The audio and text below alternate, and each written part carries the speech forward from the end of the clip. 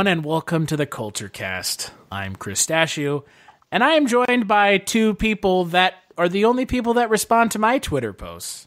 Mr. Eric Niss. You like that? And Mrs. Jess Byard. Yeah, well, I mean, to be fair, you two are like basically the only people that respond to Twitter posts that I make. I mean, every time I tweet at Donald Trump and say, fuck off, you asshole, it's just he ignores it. I can't help it. He doesn't take time out of his busy schedule of fucking porn stars and jerking off to respond to my tweets. So I know, I have all these like... I have 1,044 followers, and like maybe 4 of them ever say anything to me. I did call out Devin Faraci on Twitter today, and then I promptly blocked him as soon as I did it because I was like, I don't want to get into a war with this guy on Twitter. It's like I just want to yell at you and then not have to actually talk to you. Yell into the void and then be like, never mind. You don't get a chance to respond. That's the beauty of the internet. I don't know who this person is, so he's a piece of shit. Yeah, I'm just gonna take his side because you yelled at him. No. He was one of those. He was in the fallout of like the early on Me Too stuff. Where he was like a huge part of it. Yeah, it was I retract my previous statement. This guy's a piece of shit. Remember when like Harry Knowles went down for like sexually assaulting women? Devin Faraci was like right before that. He was the one that, like, Alamo Drafthouse rehired and then fired him the next day when people were like, you're rehiring a sexual assaulter? And they're like, no, never mind. Okay. But now he writes a movie blog that is, I shit you not, that's based around Buddhism and philosophy and how it relates to movies. I will never read it. Less fucks couldn't be given right now. Nope. What an asshole. Well, to each their own, I guess. Yep, exactly. So, on that note, on this Kulturecast, we're going to be doing something a little different. We are going to be wrapping up the year that was 2018, talking about some of our favorite films, some of our least favorite films, some stuff that we were surprised by, some stuff that we liked, even though it was straight tripping garbage, and some stuff that was also on streaming platforms, along with the biggest films that were not creatively made, aka stuff that were sequels or part of a franchise. So I think we need to just get right into it. Let's talk about our favorite film of the year. And Jess, since you are our guest, I am I think I probably know your answer, but what was your favorite film of 2018? Oh, we're starting it right off, right at the best award. When you want to start the other, direction? Okay, you're right. Probably a better idea. Music. Yeah, best picture. All right, everybody, 5-minute award show. Are alive with the sound of music. I'm thinking probably that's my favorite movie of it. Yeah, just every year. So of all time. All right, so anyone listening, it's anti-Nazi. It's got beautiful songs. Julie that's Andrews. Fair point. She was Mary Poppins. Yeah, so you're right, actually. For those of you that are edging along with us, let's work. Edgelords. You're edging along the with us? Edgelords. They're slowly... Stop edging yourself. Just finish. Stop edging with listen the podcast. To the podcast. Yeah, okay? right. So those of you that are... both. if you're doing that, great. Or at least don't tell us. Yeah, the right. dulcet tones of our voices. The dulcet tone that is this podcast. Actually, if you're edging along with us, let's work backwards. So there you go. Let's talk about our least favorite sequel or franchise film of the year. And Jess, why don't you kick it off for us? The worst franchise sequel film you saw in 2018. All right. So as I said before we were recording, it's astonishing how few new movies I actually watch that aren't horror related. So majority of my picks are going to be horror related. So for the worst sequel franchise film of the year, probably would have been The Nun had I actually bothered to watch it, but I didn't. Oh, was sick burn.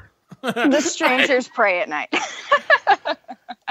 Yeah, Strangers Pray at Night. I was super let down by it. I don't know. I really like the first Strangers. I like, everything about It's subtlety, it's quietness, it's whatever. But this one I thought was just going to be more fun, like kind of back to slashers, which I guess it kind of is, except that it kind of rips a lot from like the early 2000s, like remakes of slashers where everybody in the movies is just awful and you just don't give a shit. Yeah. And you kind of just wish they'd die 20 minutes into the movie so you could just leave. But, and I also didn't understand the fact why they tried to make it so hard, like tried to make it seem like it was the 80s, but then put it in present day. Well, because it had to be a sequel to the first film, so it right, right, well, the convenient sequel. But everything about it looks like it's supposed to be 80s. Oh, like I she's agree. wearing that like Ramon shirt and all that. It just all, and when the trailers would allude that it would be in the 80s too, and nobody's got like cell phones or any. Well, I guess she does, kind of, but it never really comes into play. It's weird. They definitely like smash all the phones like right away. So yeah, the only good part of that movie was the pool scene. But. And honestly, that's one of the best like scenes I saw all year. That so is I'm the just best like, part of that movie. It's the best part of that movie and like many other movies this year. So 2018 was pretty it's I'm in the same boat with you that that movie was definitely a big letdown. But for that scene alone, it is not my least favorite sequel or franchise film. What's your least favorite? My least favorite sequel or franchise film is the brand new franchise film that we got this year called Venom. So funny you said that. Oh, come on. That movie's not that bad. Funny you said that because in parentheses... It's my least favorite. Parentheses, I put, it's probably Venom. Yeah. But I didn't see Venom, so I don't know. No, Venom, I'm not going to say it's the worst movie of 2018 because it honestly wasn't. There was a couple of movies that I saw that I liked less. But as far as like a franchise film, and like, let's be real, even though it's the first film in the quote unquote franchise, it's going to be a franchise that, you know, that movie made a fuck ton of money. So they're going to continue to make more. And honestly, it's, you know, the years and years that we were hyped on this movie, they said it was going to be this big, crazy, rated R, like gnarly thing. And I was like, fuck yeah, this is going to be awesome. And then it comes out and it's like this weirdly tame, generic, paint by numbers, like half love story, half comedy, like with a couple of cool action set pieces. Like I said, not the worst movie of the year, but definitely my least favorite of like the franchise movies that I saw this year. I'm surprised you didn't say The Nun. Oh, that movie! I'm telling you right now, holding out for a special place on the list, eh? Yeah, I'm holding out a special place on the list for that. Best movie of 2018. That's why I didn't want to start first. Yeah, that's right. For me, my least favorite. Wait, I have one question about Venom, though. Oh yes, please ask before we move on. Mm-hmm. Can we understand Tom Hardy at all in it? Like, do you understand his? Okay, good. Like his character motivation or the way he talks? No, I mean like what he's saying, his physical speaking. Like when you watch Mad Max and you literally can't understand a word that he says in that. Bane, that one character he was in, that like Christopher Nolan Dunkirk movie. I'll tell you this much, Jess. Even though you can understand him, he's still doing a weird accent, and it's almost unintelligible. Is he trying to do an American accent? He's trying to do like an Al Pacino. He does like a weird New York accent. Yeah.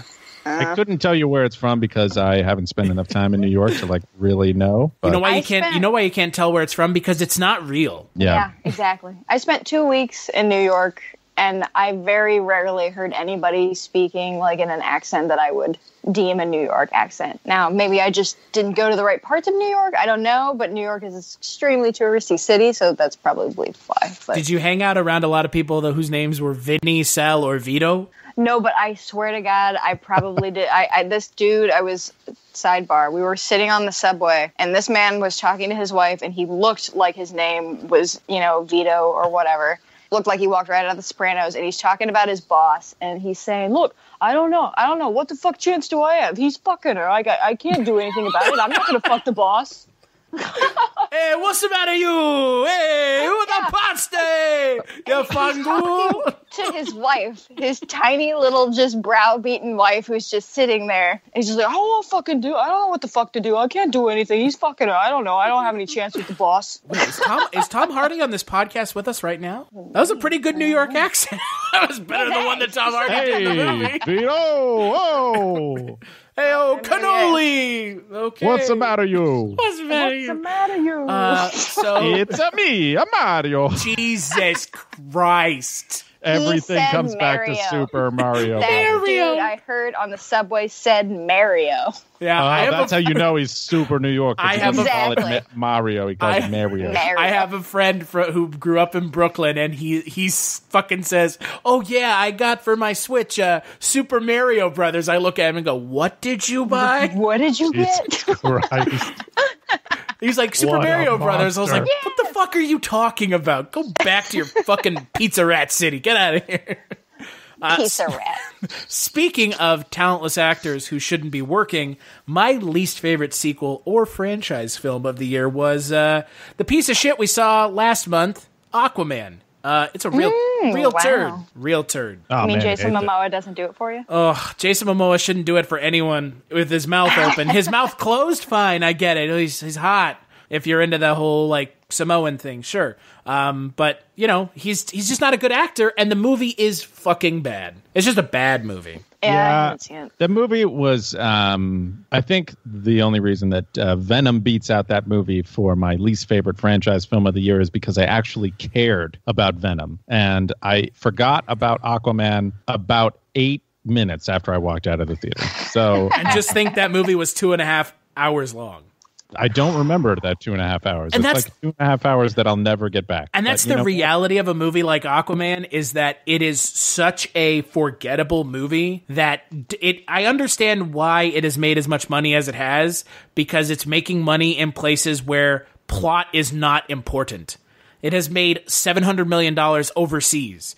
And I'm not sure that overseas audiences are like really putting in a lot of time and effort to be like, oh, this is a really interesting plot for the American movies they go out and see. They just want to see big special effects and whatever. I'm not trying to make a generalization here, but the Warcraft movie made almost $1 billion overseas too, and that movie is not great. I think I think they're just marketed much more as a spectacle. They're like Exactly. It's much more of like a big entertainment, like a big movie. Like, come out and see this. They're much more aggressive in the marketing in that way, As And I think opposed it's to just all the here, we're nerds are just going like, to be... meh. As opposed to all the nerds are going to be angry that this movie isn't a fucking, faithful adaptation of a character that no one takes seriously anyways. That's true. yeah, you make an argument there. So let's move on to our favorite sequel and or franchise film of 2018. What do you got, Jess?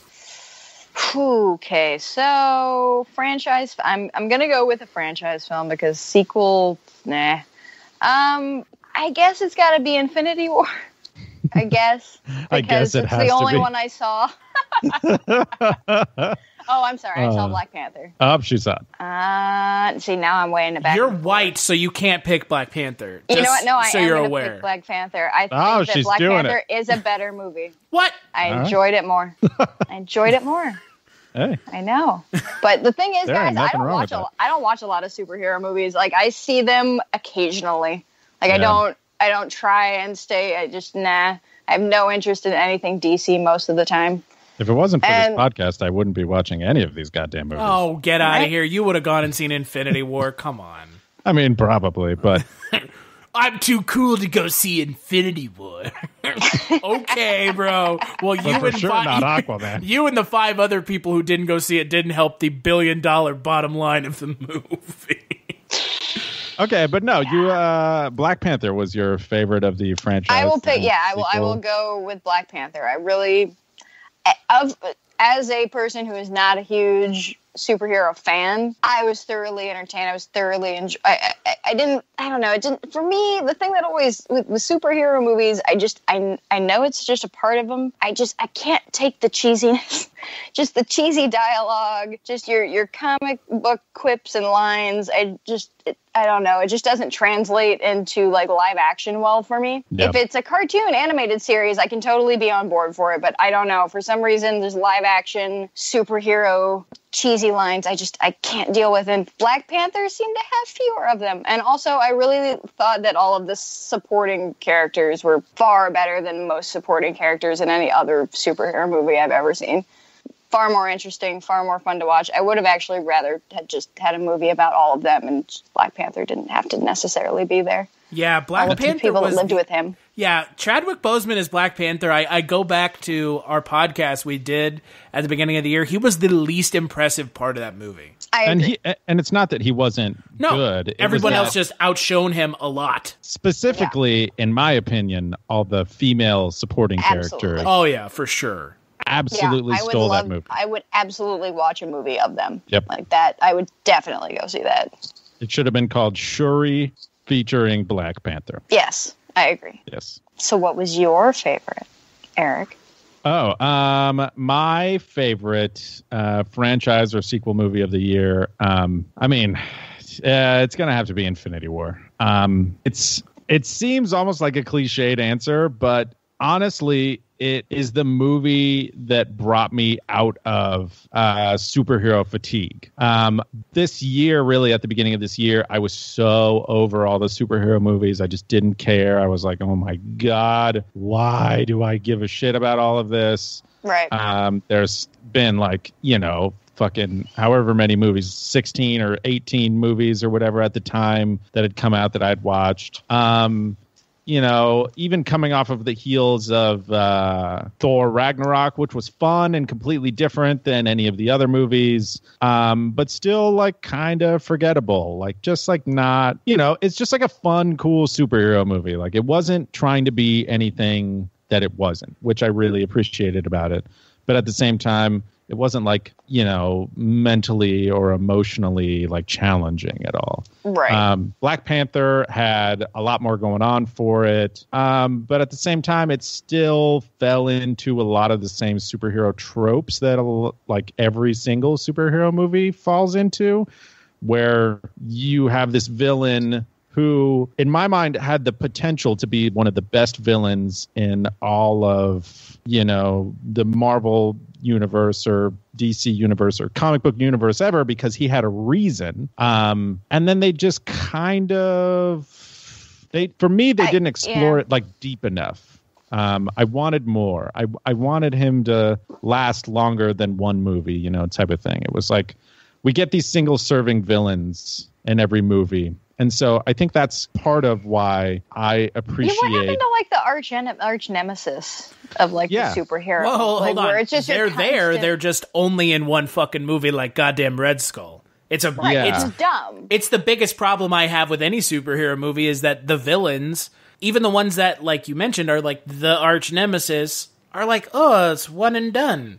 Okay, sure. It's like shouldn't you be looming throughout the other movies? Somewhere. Yeah. No, and that's kind of why I really liked Infinity Wars, because they had this sort of like looming enemy that they had been building up towards since the first Avengers movie, and now we finally get to have it, and the good guys lose and everything goes to shit, and it's kind of like the Empire Strikes Back of the MCU. It really, like, thinking about it, it hits a lot of the same beats as Empire does. Yeah, I mean, I don't know. It was one of the few movies this year that I actually went back and saw like multiple times in the theater. It was a crazy spectacle, and it was honestly one of those movies that, it made the 10-year wait and 10 years worth of comic book movies like worth it. Mm-hmm. And I only hope that Endgame, whenever it comes out in a couple of months, really kind of gives this, sort of this era of the Marvel Cinematic Universe like a good ending that, that it deserves and that we all kind of want. But we'll see. All right. Chris, your favorite? So it's not anything that you guys have picked so far, actually. Wow. I am excited. My favorite franchise and or sequel film this year was a franchise sequel. and it was Mission Impossible Fallout. Ooh, Oh, that's okay. a good answer. I Because like that movie was insane. Tom Cruise is a psycho person for Yes. doing I thought you just meant in general. well, Scientology notwithstanding, praise be to Lord Xenu. The high altitude jump that he did in the film was fucking nuts. The fact that he did it is impressive. The fact that he's flying the helicopter in the movie, just You as want to know what's impressive. even more nuts than him jumping out of? Him in real life. No, what's even crazier than him doing the Halo jump is the cinematographer of the movie also did the Halo jump. Exactly. That's nuts. So that guy is even more insane because he did it and he doesn't even get any credit for doing guy it should because get an nobody sees Oscar him just doing it. because. He should get, honestly, best cinematography because he goddamn jumped out of a fucking plane from like miles above the earth. Well, I guess we'll find out. They release their nominations soon, don't they? They do. And they're probably Yeah, going to this be month. all really fun movies that everybody saw. Oh, I'm sure. man. Yeah, no, Mission Impossible's fun. I also, a little bonus point in my book because it was the movie that resulted in Justice League being that much more Garbo. So, I mean, that didn't factor into this, but it's just kind of funny that that's the reason poor Henry Cavill had that that goofy goddamn mouth at the beginning of Justice League. But Mission Impossible Fallout may be one of the perfect action movies out there. It's got everything you'd want in a movie. It's got an actual plot line with some intrigue, some twists. It carries over the plot from the previous film, and it carries over previous characters. And Tom, But look, you also don't need to Exactly. I walked into that movie not really remembering what happened in 4 and 5 and whatever, and I didn't feel lost. Exactly. So the movie doesn't penalize you if you haven't been following the whole time. But at the same time, if you have, there's lots of cool little Easter eggs and callbacks that it has for you. sure. This is I agree. probably the only Mission Impossible movie that has ever struck my interest.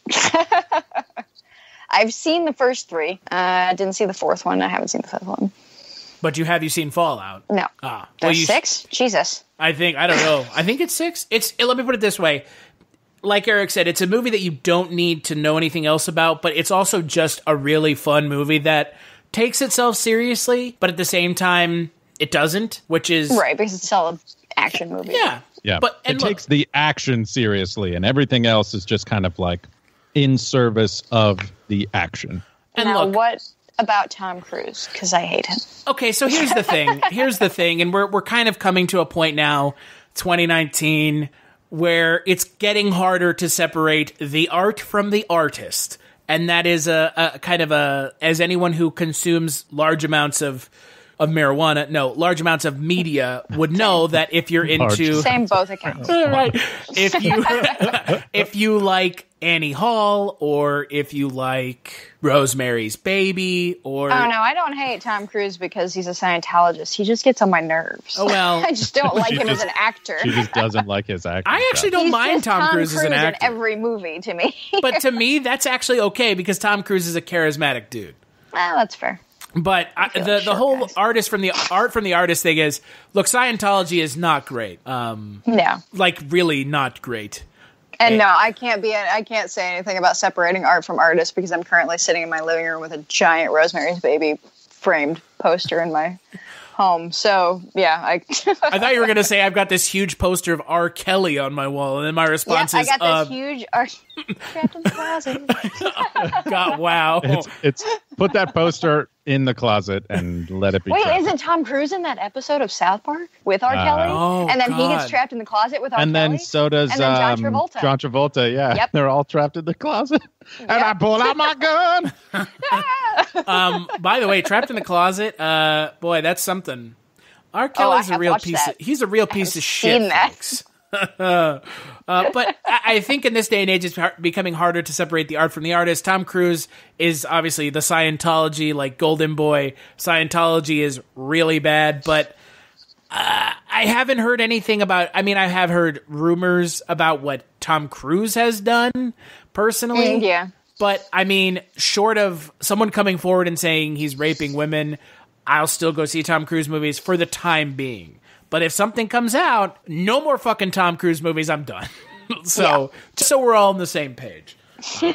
Which I'm assuming we were all on the same page to begin with anyways. So, all right. Always. So let's, do we want to do Breakout Actor of the Year? I mean, I can't even think of anyone off the top of them. Well, I have somebody. You do? Okay. All right. So let's get on to Breakout Actor of the Year. And we'll kick it to Jess first. Who was your breakout actor or actress of the year? I picked John David Washington from BlacKkKlansman. Oh. Denzel's son. Yeah. He's fantastic. I mean, that movie's fantastic. I'm kind of hit or miss on Spike Lee a lot of the time, but I thought the BlacKkKlansman was fantastic, and I thought that John David Washington was just, Hollywood is built upon, the royal families of acting, right? Royal families of media. And you can usually see the children following in the footsteps, and that they take on a lot of the same, mannerism, same type of acting. Like Wyatt Russell is very much, Kurt Russell. Or in Ice Cube's son's case, you just straight up look like your dad. Well, yeah, there's that too.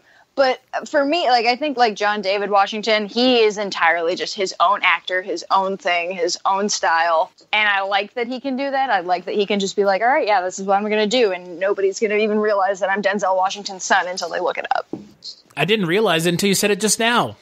Exactly. Yeah. I also didn't see BlacKkKlansman, unfortunately. It's on my list of things to watch, I know. He's great. I really liked him in that show Ballers that's been kind of on HBO. It's been on HBO for a couple years or whatever, and goddamn, that movie's cool. I'm not that movie. Sure. I mean, yes, BlacKkKlansman is cool as shit, and that's a fucking good ass movie. But Ballers is a cool show. It's whatever. Yeah, wow, that's a good pick. All right. What about you, Eric? All right, I'm gonna kind of stretch the definition of breakout, and I'm gonna go with Tessa Thompson. God damn, fuck you. Fuck you, bro. Did I steal your answer? You totally fucking did. Totally she had a motherfucking monster of a goddamn year. Off the heels of Ragnarok from, the end of 2017, then into, she was in fucking Annihilation at the beginning of the year last year, which was insane. And then, what else was she even was in fucking in? Westworld. She was in Westworld, which was awesome. But then she was also in... she was in Creed 2 if you saw Creed 2. No, it wasn't Creed 2. It was Sorry to Bother You. Yes. Which was I totally haven't seen awesome. that yet. Oh, she's awesome in it. That movie's fucking bananas. Yeah. Oh. Bananas. It might be even long bananas. It's horse bananas. It's horse bananas. That movie is horse bananas. And so she's going to be in Endgame, obviously. Yep. Yeah, she's going to be in Endgame and stuff. And in that really bad-looking Men in Black movie. Men in Black movie. Apparently, she's in Lady and the Tramp. What's she going to voice, Lady? Yeah. Wow. There you go. Yeah. Will that be live action too, like Lion King? I mean, what else can Disney do at this point, Jess? Come on now. They're not going to make it animated again. I would so love to see them just dress two people up as dogs and do that. Like Wilfred I was about to say like Yes. Wilfred. Just Exactly don't like acknowledge. And then there's one person who just randomly acknowledges that they're people and be like, does nobody else see the people in the dog suits? Right. No, we don't. People slurping spaghetti. People are like, what? What are you talking about? Aren't those two dogs cute? Like, what? No. It's what? They're people, right? Am I crazy? That is the only way I would ever watch a Lady and the Tramp movie again. That's not the original one. So, Lady and the Tramp, I could give a shit about. But the fact that she was in two of my personal favorite movies of the year, in Sorry to Bother You and Annihilation, and she plays such insanely different characters, is awesome. And I can't wait to see what else she's in. She's fucking great. Yeah, I'm not too excited about that Men in Black movie because it actually looks really bad in a way that I wasn't expecting it. It looks really generic, which is disappointing for a franchise that I actually really like. But I also really like Tessa Thompson, so I'm going to go see it. And I like Chris Hemsworth, so. Yeah, we'll see. I mean, they both have a lot of like star charm, like both of them do. So as long as they are allowed within the confines of whatever the screenplay is and the director or whatever, like as long as they're allowed to like do their thing that makes them so cool, then it'll be fine. Right. Agreed. Yeah. You know, but if they kind of try and steer them in a direction that's maybe not quite, you know, so cool, then it could be real bad. I agree. I 100% agree. And my pick is Tessa Thompson, so you pretty much already covered it. So, as they would say in the industry, moot point.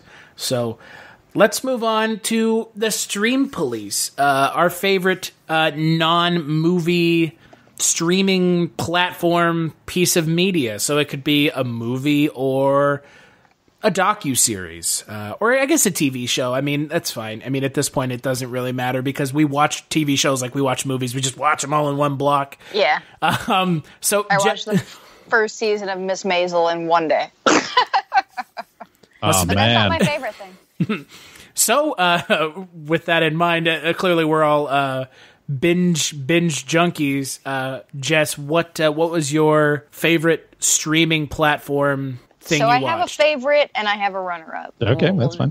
We'll say my favorite. Is one of them a TV show and the other one a movie? Because then that makes it even better. Oh, okay. All right. Then we'll do both. Then you just pick both. Yeah, there's no runner-up if they're two different things. Yeah, all right, that's fantastic. Fine. Well, favorite streaming series was Haunting of Hill House. Oh, if you have not, yes.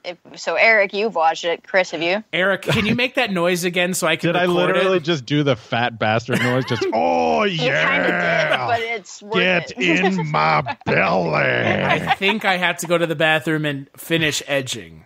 Oh, no. I don't think they call it finish edging. I think it's just called Climax. finishing. Climax. Yeah. I have not seen it yet. Oh, no. Man. Oh, man. Well, okay, so and when I tell you what my favorite is, you're probably going to tell me I should have watched something else instead of that, so... Probably, but... Well. Yeah. No, Haunting of Hill House, holy crap, man. Flanagan is amazing. He's definitely on a roll. I couldn't honestly give a shit about Dr. Sleep and the Shining sequel. I didn't read the book. I don't know anything about it, but if he's directing it, I'll fucking see it fine. But Haunting of Hill House was something... I don't know, man. Like, that is it hit me in a weird place because I've never been both terrified and so incredibly sad at the same time.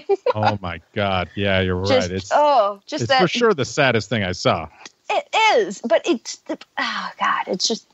beautiful. And Chris, you need to watch it. I know. But yeah, that is definitely my favorite series. My favorite movie, and not necessarily for this whole story, but just the kind of novelty and funness of it. But the Black Mirror Bandersnatch. Bandersnatch.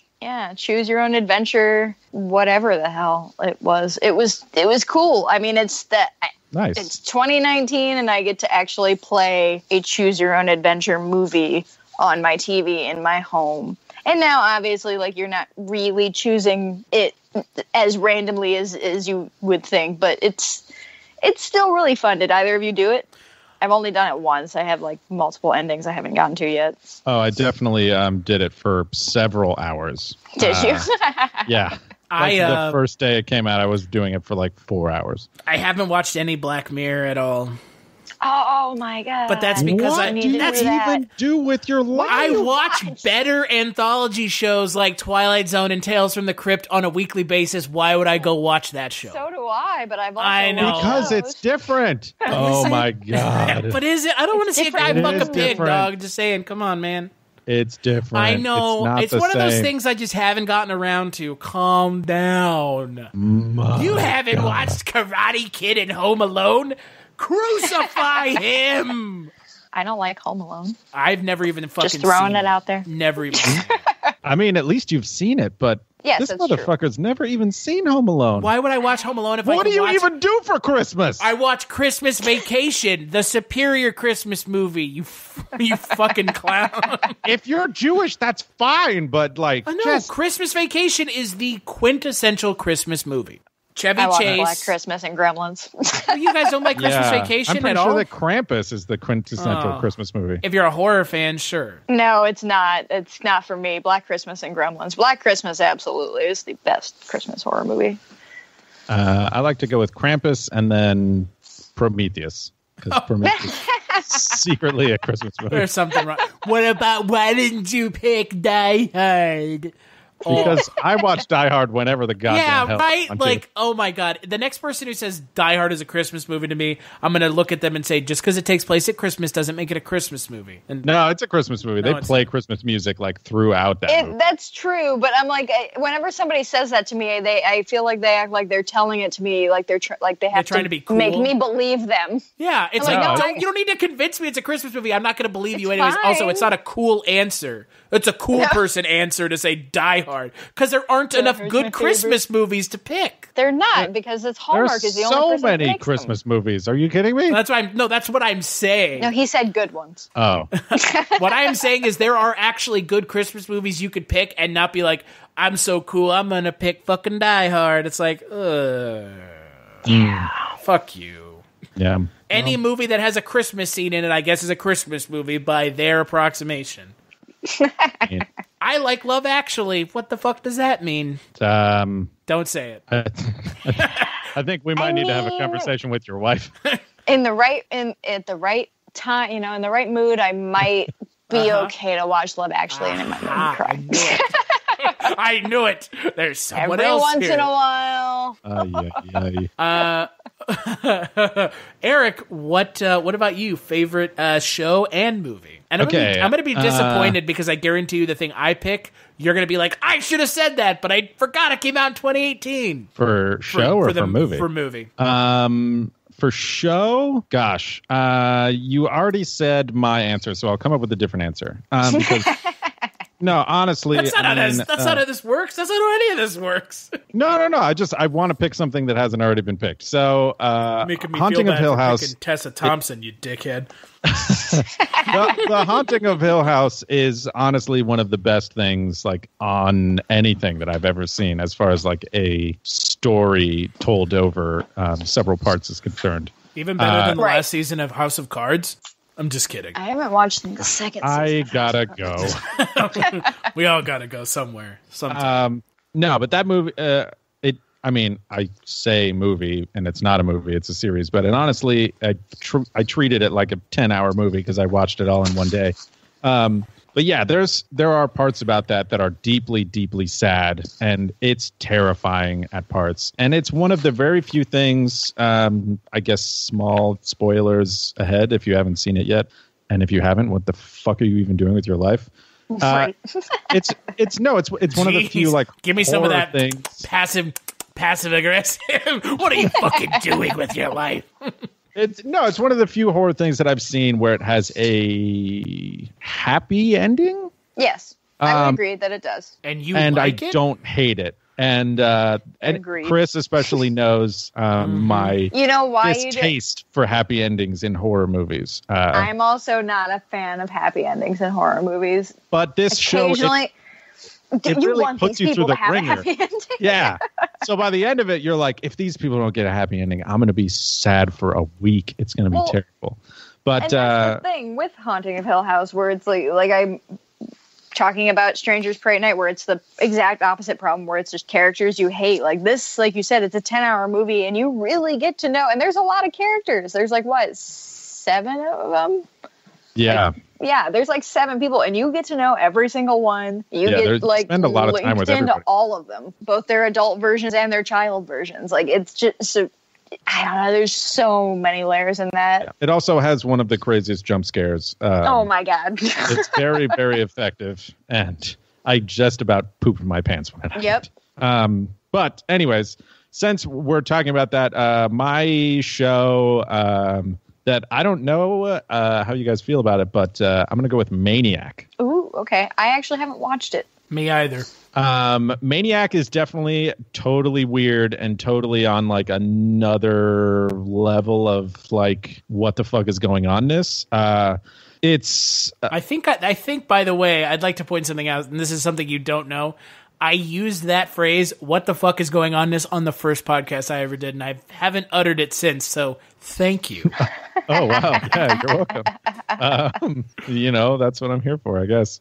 No, it's got a totally weird dreamlike quality to it. There are definite hints of you don't know what's real, what's imaginary, what's implanted, and what's actually people's thoughts and things like that. And okay, I like that. I think the acting from Jonah Hill and Emma Stone is fantastic for the series, and they play off of each other really, really well. And I think the direction and the sort of world building, because they build these sort of worlds within worlds in this show, and it definitely is something where it's super weird and it makes you think. And I didn't really like it the first time I saw it, but the more I think about it, the more I enjoy it. And so I started to go back and rewatch it a couple days ago, and I'm a couple episodes in already, and it's fantastic. Definitely awesome. Totally worth checking out. I would definitely. Cool. I'll have to check that out. It's been sitting since it came out. I was like, yes, I would like to watch this. And then, as with everything else I put in my queue, I just let it sit there and pick something else. Right? Isn't that fun? Yeah. Look at all these things that I could watch. I would rather just go through these other categories now. I'd rather rewatch Freaked for the 8th time. Oh, that's probably just me, though. No, yeah, and it's the whole series is created or directed. I'm not sure to what extent, but it's by the guy who directed the first season of True Detective. So, okay. His directing style and everything is very solid and very cool. And because he's the kind of guy who has the overarching, sort of control and image for everything in his brain, you can tell that it really plays out all from one person's sort of imagination. It's very awesome. Cary Fukunaga. He's the guy who could have made it a good movie. Instead, it was directed by a guy who thought clowns are scary and so are loud noises. We will see how scary it is, depending on how scary. Yes, it's not over yet. Well, the first part wasn't scary at all, so the second part has a lot of room and a lot of ground to make up. Well, maybe it'll be the opposite for the miniseries then for you. The first part of the movie won't be that great, and the second part of the movie will be better. Unlike the miniseries. The miniseries is great. That giant. The second part. The giant spider at the end. How dare you? Didn't they have the same spider in the Lord of the Rings movies? No, it was just as good then too. Probably the same sewer too. All right, so for movie, I'm going to go with. There was a couple streaming movies that I really liked, but I'm going to go with a more recent one that I saw maybe a month ago, and it's called Puka. I haven't watched that yet. Puka is one of the what is it called? There's Into the Dark or something. Yeah, Into the Dark. Hulu has this thing with Blumhouse where they're putting out a new horror movie every month that is a Blumhouse produced picture, and it started in October. And that was the first one. That's the only one I've watched. The first one. Yeah, and that was vaguely okay. The November one I didn't watch, but Puka was directed by Nacho Vigalondo, the guy who did Colossal and one of my all-time favorite movies ever, Time Crimes. And it's totally weird, and it's an insane Christmas movie, and it's very it's a totally Jacob's Ladder set at Christmas time, and just the character of Puka and the sort of descent into insanity that happens is one of the weirdest and at times really unsettling things that I saw this year. Definitely worth watching. Check it out. All right. Okay, it's going to be a new Christmas movie for me going forward. And it sounds like it's actually a fucking Christmas movie. Well, they all of them are supposed to be holiday themed of some kind. Like the November one was Thanksgiving. And you remember that VHS style movie that the anthology movie? You mean VHS? No. But it was the one that did the Holidays. Yeah, that movie was real bad. There was a couple of good segments in there that I didn't hate. Boy, that's not exactly a thumb. Review. Yeah, glowing review. I couldn't tell you what they are right now at this very second, but there are segments in it that I didn't partly hate. liking them. I remember there was a couple segments that weren't the worst, like the Labor Day segment. Simply stunning. All right, Chris, it's now your turn, sir. So, what was your favorite show on a streaming service this year? Okay, I'm not kidding. I'm not making this shit up. I'm being 100% serious when I give you this answer. Hold on to your butts. Chilling Adventures of Sabrina. Oh. Okay. You know what? I'm gonna let you have that. It was amazing. I see you, girl. It was amazing. It was so much fun. And I don't watch Riverdale, which I mean, like, I know that it's like kind of Riverdale sideways. I don't watch Riverdale vaguely either. Attached to it. Yeah. But yeah, like Sabrina was like what, a spin-off character from the Archie comics? Right. It's a lot of fun. Everyone who in the show is pretty well cast. Kiernan Shipka is amazing. I haven't really watched Mad Men, so I can't speak to having seen her before. But do you forget one of the best movies of 2017, The Black Coat's Daughter? Oh yes, that's true. Yeah, Eric. Okay. You hate that movie. I know. I don't really remember that movie because I remember I had to watch it 3 times to make it through it without falling asleep. But I like Black. Sabrina's a lot of fun. Me too. I love it.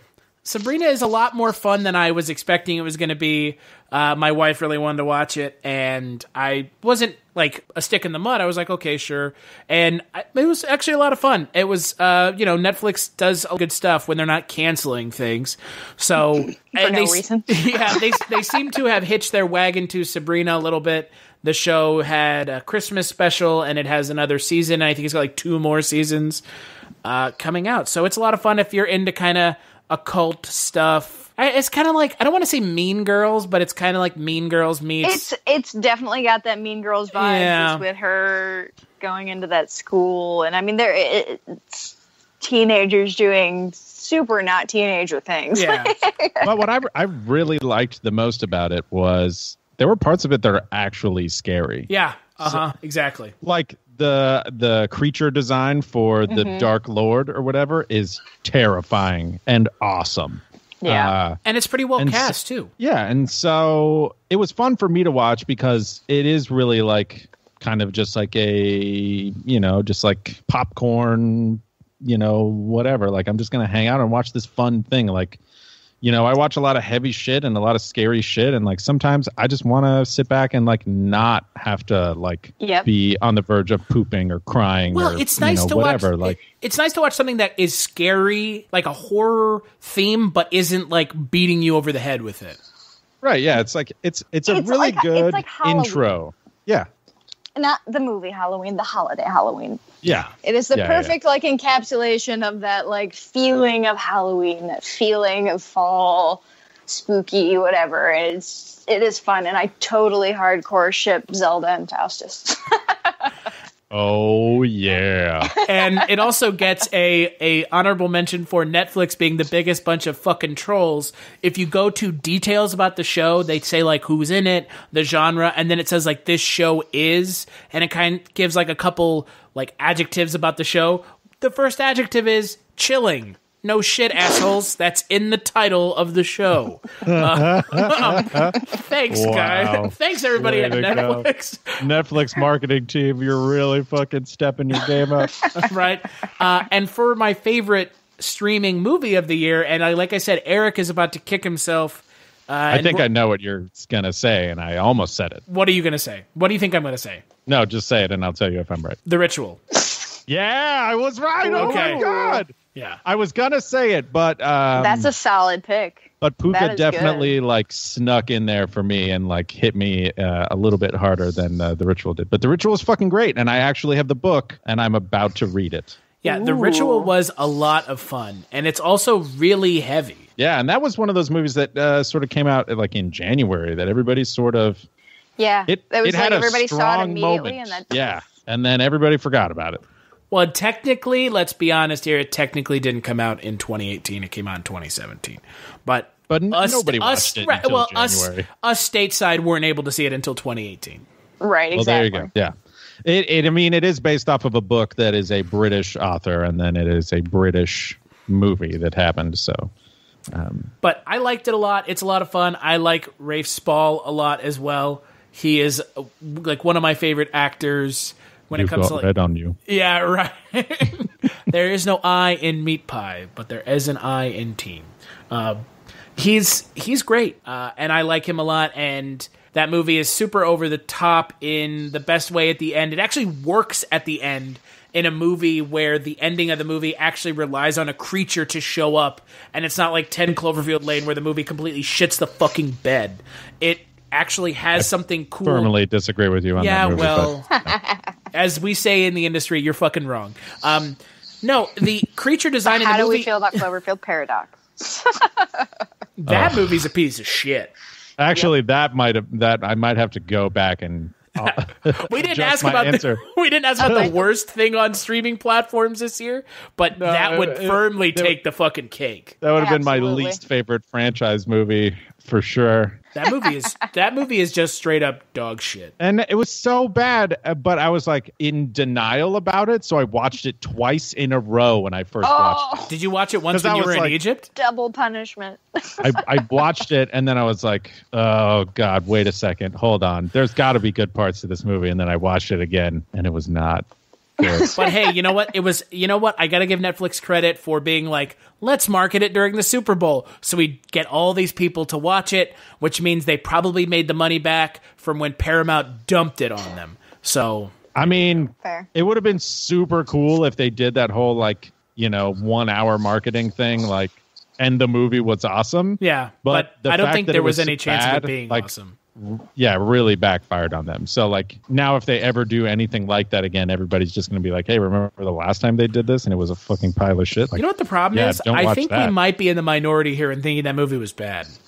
Are we? I don't think so. I don't know. I have friends who liked it, and there were all those explanation videos online, which means people watched it and maybe cared about where it placed in the Cloverfield universe, in quotations here. That's the thing, and that's I don't care about the super secret Cloverfield universe. No, I don't care about looking for internet clues. I just want to watch the movie. I just want to watch a movie or a show or whatever. To quote Chris Dashy from 2008, "It's a lion." Oh no, it's alive. Never mind, it was none of those things. It was a shitty found footage movie. I do want to say honorable mention. It wasn't really a show. It was a movie, but not really. The Last Drive-In with Joe Bob Briggs was amazing. Oh, yeah. And good time. Yeah, but that's on Shudder, which... It's going to be a weekly thing now on Shudder. Exactly. Well, when you crash the servers, that's what happens. Yeah. So, it's honestly, for people, and I know, since the time that I've been doing this podcast, I have done a complete 180 on my Shudder opinion. I think the first thing you said was Shudder is bad.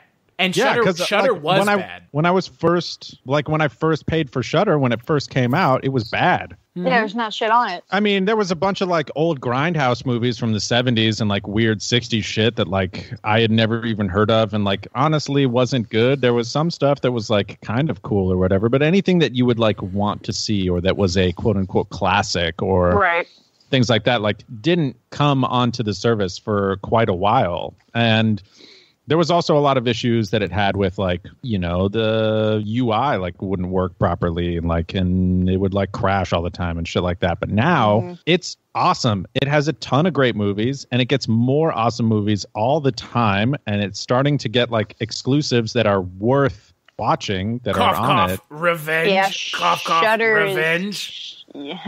I got to see Revenge in theaters in New York. It was. That Mayhem is also an exclusive that's on there, and Mayhem fucking kicks ass. Mayhem was good, yeah. Mandy is a Shudder exclusive right now. Gosh, that movie's. I love it. We'll come back. At least to that somebody movie, does. But yeah, I mean, it's really come around, and now with the whole Joe Bob thing. That's going to be a weekly thing. Honestly, I think that's worth the $5 a month just for that. If you're a horror fan and you've never watched a Joe Bob night of movies or whatever. It really like pulls you back to a sort of like old school time of like, almost like Elvira type stuff, like he's the male Elvira. Really? Or she's the female Joe Bob Briggs. I mean, however you want to swing she it. was there first. Let's be real. I would have sex with both of them. Fair. At the same time, nonetheless. Yeah. Oh, I mean, yeah. If they were like, "Yo, let's do this," I'd be like, "All right, here we go. I'll bring Which, I mean, it's Elvira and Joe Bob, so of course they are. Boy. Yeah. But they have to be in costume. That's true. Yeah. Because let's be honest here, if you go meet Elvira at a comic book convention and it's just Cassandra Peterson, it's not that great. It's not the same. As someone who met Elvira with his wife because she loved her so much, and it was just Cassandra Peterson. Yeah. Yeah, she kind of just looks like a normal, like person. A regular lady. Yeah. Yep, she just looks like a normal lady with red hair. I'm like, you're just like you could be like friends with my mom or something. But, yeah, exactly. Yeah, but no. Shudder is. I mean, if you're a horror fan and you don't have Shudder, it's $5, and it's all these like exclusives are all festival shit that would otherwise probably not come out for at least another year or so when it finally got distribution or maybe got dumped on Netflix somewhere eventually. You never hear about it. Yeah, and they have like shorts that pop up on there like a couple times a year. Yeah, I've watched a lot of shorts on there. They have which is Ghost really Watch cool. And WNUF Halloween Special. Yes, they do. God, will you ever shut up about those movies? No, because they're amazing. Will you ever shut up about Mandy? It's just okay. No, I will never shut up about it. I know, we're going to have to hear about it here pretty quick. I'm well aware. All right. Well, anyways, yes. This is our Shudder PSA by way of Joe Bob. Please, if you like horror shit, get Shudder, watch Joe Bob. It's awesome. Support Shudder. Shudder should sponsor us. Yeah, wouldn't that be great? Shudder, we're sucking your dick real hard here. Shudder, not a sponsor, but we are hoping one day. Hook it up with a free month, Shudder. Free sponsorship spots brought to you by the Kulturecast. So let's move on to... I wanted to call this the Super Mario Brothers Tribute Award, but I think we may just call it the Trust the Fungus Award. Oh, I think that's even better, yeah. The So Bad It's Good Award. Yeah, the So Bad It's Good Award, because Super Mario Brothers is a bad movie, but it's a fun unabashedly one of my favorites. So, Jess, what is your favorite worst movie of 2018? Man, I gotta be honest and say that I don't have. Oh, that's the cop-out answer. All right, let's just say we all know you loved Gotti. Come on. Doesn't necessarily have to be a movie that came out in 2018, but a movie that you watched in 2018. Shut the fuck maybe up, for Eric. the first time. You can't give Super Mario Brothers as an answer. I'm not going to give Super Mario Brothers an answer. You know what? Okay, So Bad It's Good. All right. Oh, you know what I did see and I totally forgot? And now I'm remembering and it totally fits in this category? The Predator. Oh, you stole my answer. Oh, how could you both have the same answer to a movie that is not even worth talking about? God. Because I was so fucked up when I saw it. I had the best time ever. Same. And I didn't see the Meg, and that probably would have been my So Bad It's Good. If I would have seen it in theaters, I would have lost my mind. No, yeah, I watched The Predator, and it was a total, like, green out night, so I was just like, whiz, whatever. Green out, huh? Boy. Yeah. That's what we call it in Ohio. That's what... Wow. Simply stunning. Oh, God. But there we go. So I guess Eric and I have the same answer. Yeah. I have next to nothing to add except for the fact that, yes, The Predator is a bad movie. But really God damn it, editing choices. You should really just get as drunk and as stoned as humanly possible and still make it through a movie so that you can fully enjoy The Predator like I enjoyed The Predator, because God damn it, you haven't enjoyed The Predator until halfway through the movie you go to the bathroom and you take a big old rip off of your fucking weed pen and go back and really enjoy the second half of that movie. Weed pen. Right. These are the this is the privilege of living in the West Coast. I went to the bathroom and I smoked my marijuana pen. Okay. Must be fucking nice, bro. Yeah, it's like an e-cig, but like for weed. mail I mean, I know what an e-cig weed pen is, dude. They don't have those in Ohio? Not legally. Weed's not legal here, sir. Neither in Nebraska nor in Ohio. Oh, It's not God, I should nowhere have near mailed you legal guys here. weed for Christmas. I mean, you can't.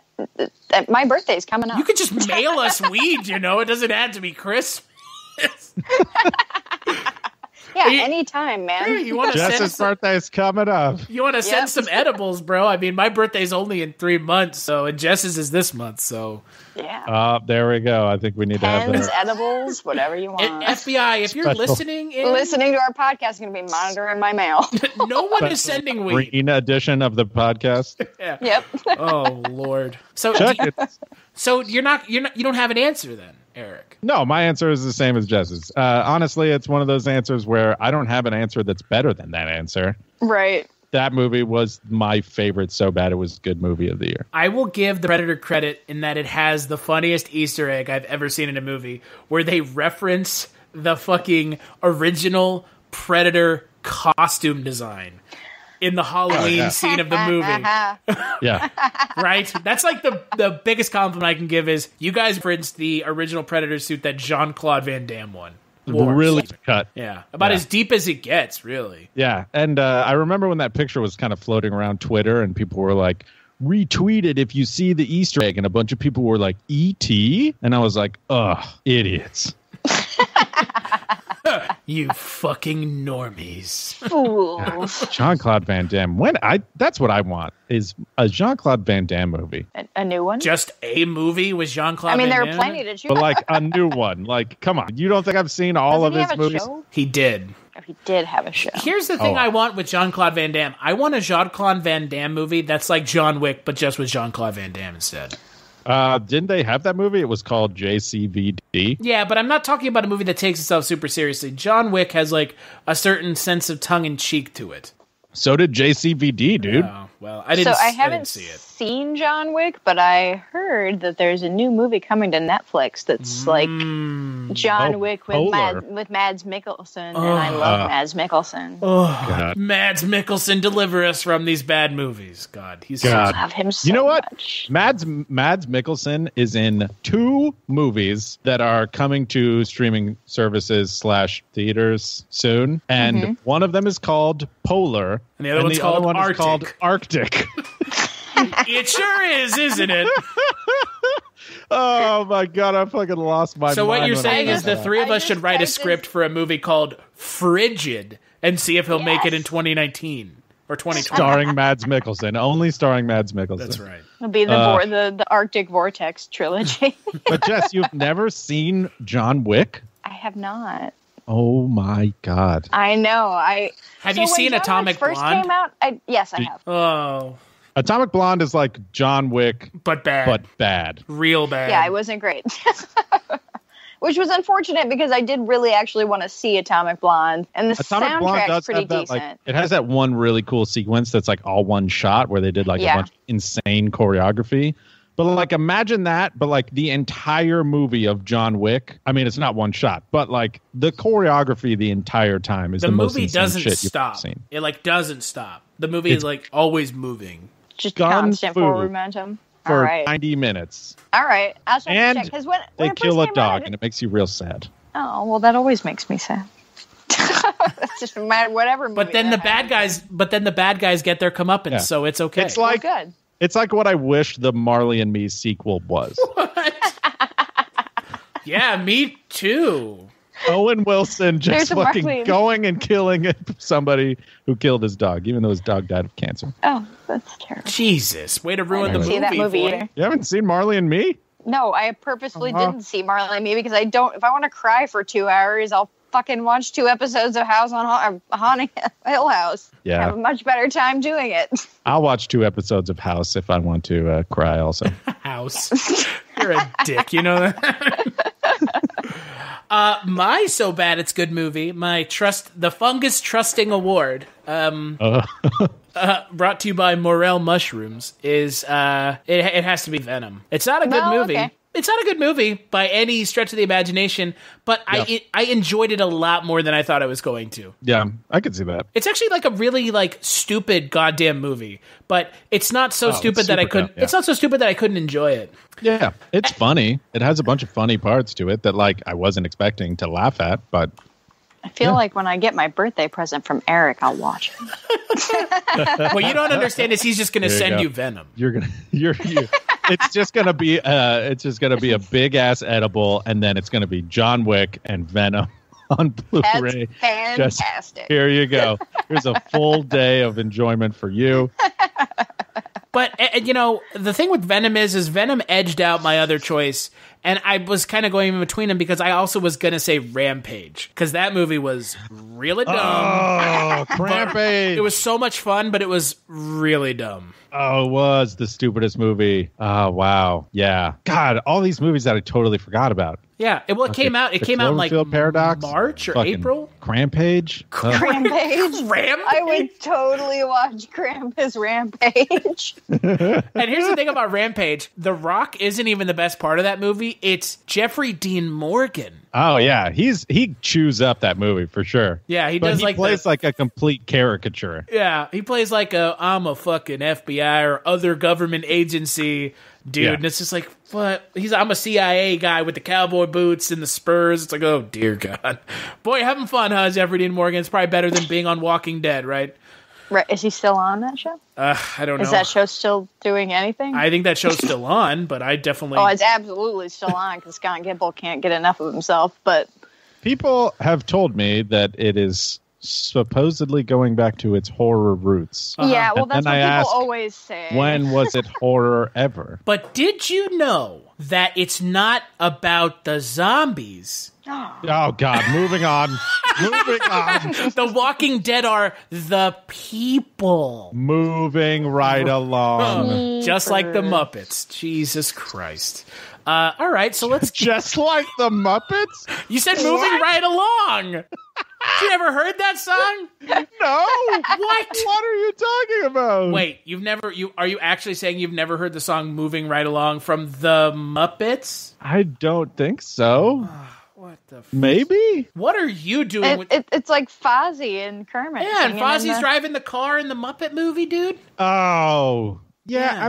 Come on. What do you mean, come on? I always envision you and I, if we were puppets, as Fozzie Bear and Kermit. Come on. Aw. That's cute. Which one is which? I always envision us as like the two old guys who talk shit from the balcony. Yes. That's definitely man. Definitely Waldorf. Statler and Waldorf. Oh God. Gosh, Jesus Christ. So let's talk about this. I'm not going to throw Eric under the bus here. Marley and Marley. That's a Christmas movie right there. That is legitimately a Christmas movie. Christmas Carol. It says it right in the title. I'm not going to throw Eric under the bus here, but let's talk about the Get Out Award, which is the biggest surprise of 2018. The breakout movie of the year. The movie that everyone thought was going to be bad and actually was really good. And we're not talking so bad it's good, because Venom could have been here for me. I didn't put it here because Venom was still a shit fucking movie. Oh, you thought it was going to be bad and then it was good. Yeah. So a movie that you thought had no chance of succeeding and it actually turned out to be relatively good? Question mark?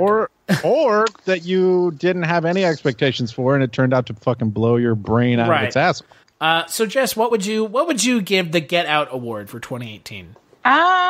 So I put in for mine, I picked a movie called American Animals.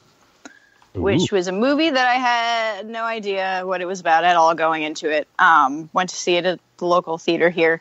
And it's a documentary-ish about these three kids who were going, like these three kind of prep school, going to college, upper crust, white suburbia guys who are just bored with life. And I can't remember where they go to college, but there's this really, really, really, really rare book, several rare books like Darwin's books and things like that. And they decided to do this like grand heist to steal these epic books that they're going to somehow sell on the black market. and make all this money out of, except for the fact that they're in this tiny glass container in the middle of their college library that, of course, is always swarming with people. And it's based on a true story, and it is told. The reason why I liked it and why it surprised me so much was the way that it was done, because it is a documentary, but a majority of it is done as like a movie. Like, you get your documentary asides where they go and you see the actual people and they're talking, but then you go in and you have, instead of like a recreate, you have a movie with actual actors, like Evan Peters from American Horror Story and whatever else. The hot guy from American Horror Story. Yes, huh? the hot one. What do you mean the hot guy? It's a Ryan Murphy show. All of the guys are hot. Ain't that the truth? I love me some Cuba Gooding Jr. Man. Eric, did you wake up there for a second? Yeah, you said tuba, and I was like, oh, I'm in. Tuba? Tuba Gooding Jr.? Cuba. That's mean. It did sound like you said tuba, though. No, it's Cuba. You said tuba, Eric. You said I tuba. said Cuba, not He went to the tuba. bathroom and His name's from Cuba, his not pants. Cuba. I think American So that Animals was- will be known as the movie that MoviePass put out, right? it was a Movie Pass movie. That's true. Yeah. Ironically, I did not have a Movie Pass to use on it. I think they were like dying at that point. No, But I it had was when zero- Gotti came out was the movie that they were. American Animals came out over the summer, which was like the peak MoviePass time. That's Yeah, Movie Pass. How many movies I saw the first half of this year? Rest in peace. I got to see when I was traveling for work. I managed to see a few movies, and a couple of them were in New York. And holy shit, they're so expensive. But I had MoviePass at the time, and I didn't pay for a single movie in that city, and it was great. Almost feels like stealing, right? A little bit. I saw Revenge and Ghost Stories in the same day at the IFC Center. It was Nice. great. Huh. But yeah, American Animals. I had no expectations, no idea what it was. I thought it was a really interesting way and fresh way to do a documentary. I'd like to see that happen more often. It's cool to watch at one point there's a scene in where Evan Peters' character is very unreliable. You don't know if because supposedly he went and talked to these people that he knew and whatever, we're going to make a deal, and then he came back to the States. But do we ever actually know if he left the country and talked to these people? We don't know, because his friend just dropped him off at the airport. He didn't see him get on the plane. So at one point, they're just he's sitting in the car, and Evan Peters is in the driver's seat, and then the real guy is sitting next to him, and he goes, "Did it really happen like that?" And they're like, "Oh." So it's just cool to see the actual people interacting in an interesting way. Yeah, and a couple people I knew told me to go see it. I just was, again, never got around to it. So what would you pick, Eric, for your biggest surprise of 2018? Oh, man. Biggest surprise of 2018.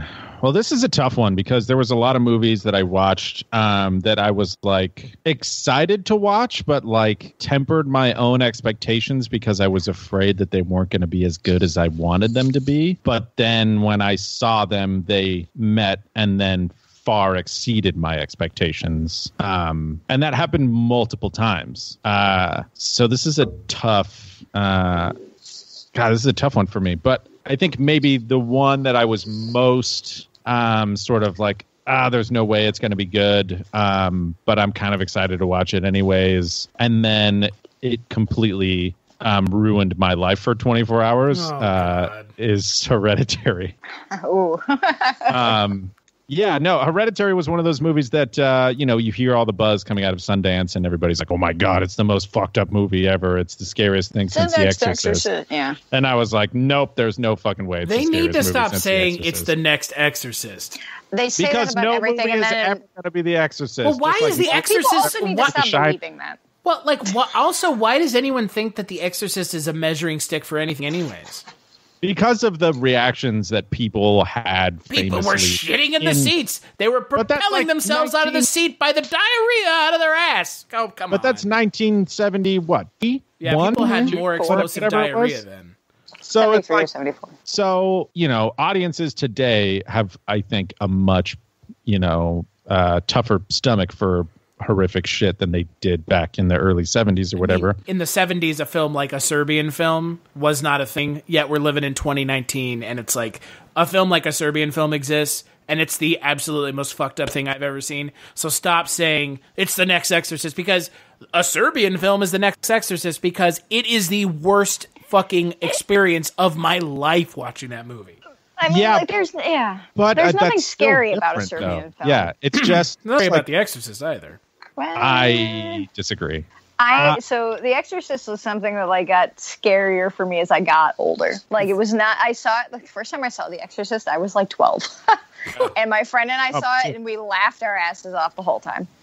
I think that movie does get scary the more you really understand like what the family is going through and everything, and like For what me, it's it's just the invasion part. Just the yeah. Anyways, but yeah, Hereditary, definitely one of those movies that like I was excited to see. It was one of those movies where like I saw the trailer for it when it first came out, and then I never watched another trailer for it again because I was like, I don't want this movie to be ruined for me, blah, blah, blah, blah, blah. You know, you hear all these great things, and it's one of those movies that I was totally afraid was going to be overhyped for me going into it. And I feel like I did Chris a disservice by overhyping it for him after I went and saw the movie. Boy, did you ever. But you know, that was like my like immediate reaction, like walking out of that movie was just like this raw, like, oh my God, that was fucking terrifying and totally insane. And it's not perfect, and it's not, you know, like, I don't think it does anything particularly new. Yeah, but I think but it's still good. It just does all of those things in a really, really effective way. For me personally, I have now watched that movie like several times, and every time I watch that movie, it still leaves me like with this hole in my chest. Like I literally cannot describe to you the feeling that I have after I watch that movie. And is there a hole in your chest big enough to stick a VHS in? Maybe, perhaps. And that would mark the second poster in my living room that I'm sitting next to. You have good taste in posters. Long live the new flesh. Long live the new flesh.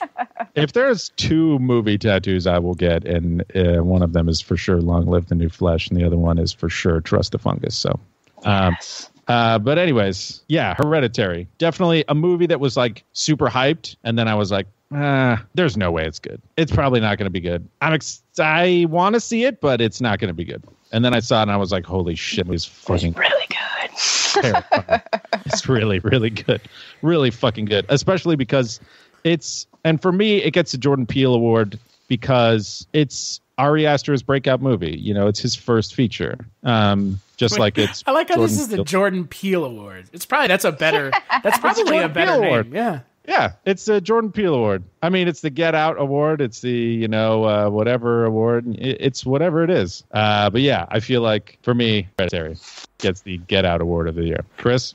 So back to you in the studio.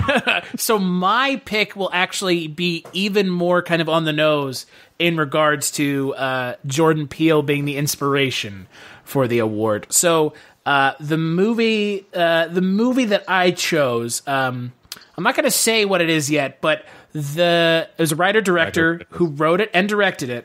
And that's what a writer-director does. Shut the fuck up.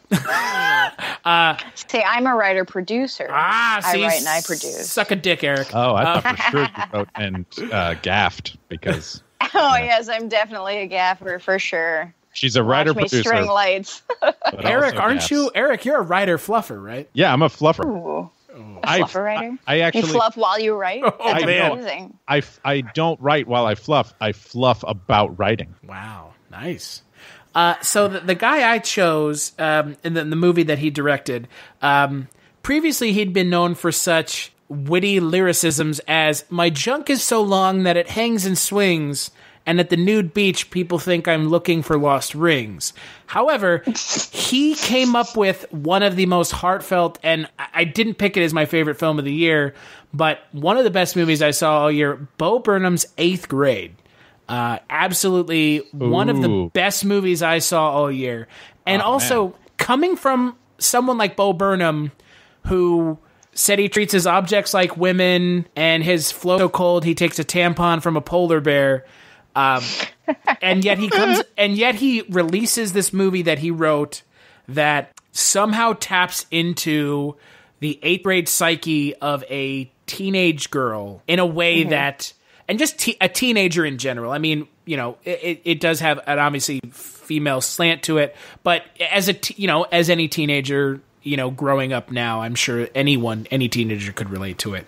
But it's one of those films where when I watched it, I kind of had a hard time believing that Bo Burnham had written it, because everything up until that point had been so crass and so over the top, and yet he releases this film that is so reserved and heartfelt and serious, yet funny at the same time. And it's just one of the best movies I saw all year, and the fact that he's a comedian transitioning into a writer-director position in film it's really impressive. And fingers crossed, I know the Academy Awards mean nothing, because they really mean fuck all, in my opinion. And for most people who know what award shows are about, they shouldn't mean anything. But getting mainstream recognition is a big part of the Academy Awards, and if he gets nominated for anything, that's a win in my book for the movie, because the movie is amazing. And there's a reason it's rated R, yet they were setting up screenings in middle schools across the country for the movie, because it's a movie that it's timeless and timely in the best way. Huh. Sounds like a movie that's going to make me cry. God, I really need to watch this movie, I guess. I do need to really watch this movie. Yeah, I've never seen it. I haven't seen it either. I heard the same, that similar buzz when it came out, and then I kind of forgot about it. But yeah, no, that sounds like something that I really need to actually take time to watch. Yeah, it's a really great movie, and the scene around the fire at the end of the movie is the thing that sticks out and really resonated with me personally. It's one of those movies where I had heard how good it was, and I watched it, and it lived up to the hype. And very rarely, Hereditary, do movies live up to the hype. Sorry, Eric. I'll never, ever tell you if a movie is good or not ever again. That's a lie. We'll be talking about good movies tomorrow through text messaging. You watch.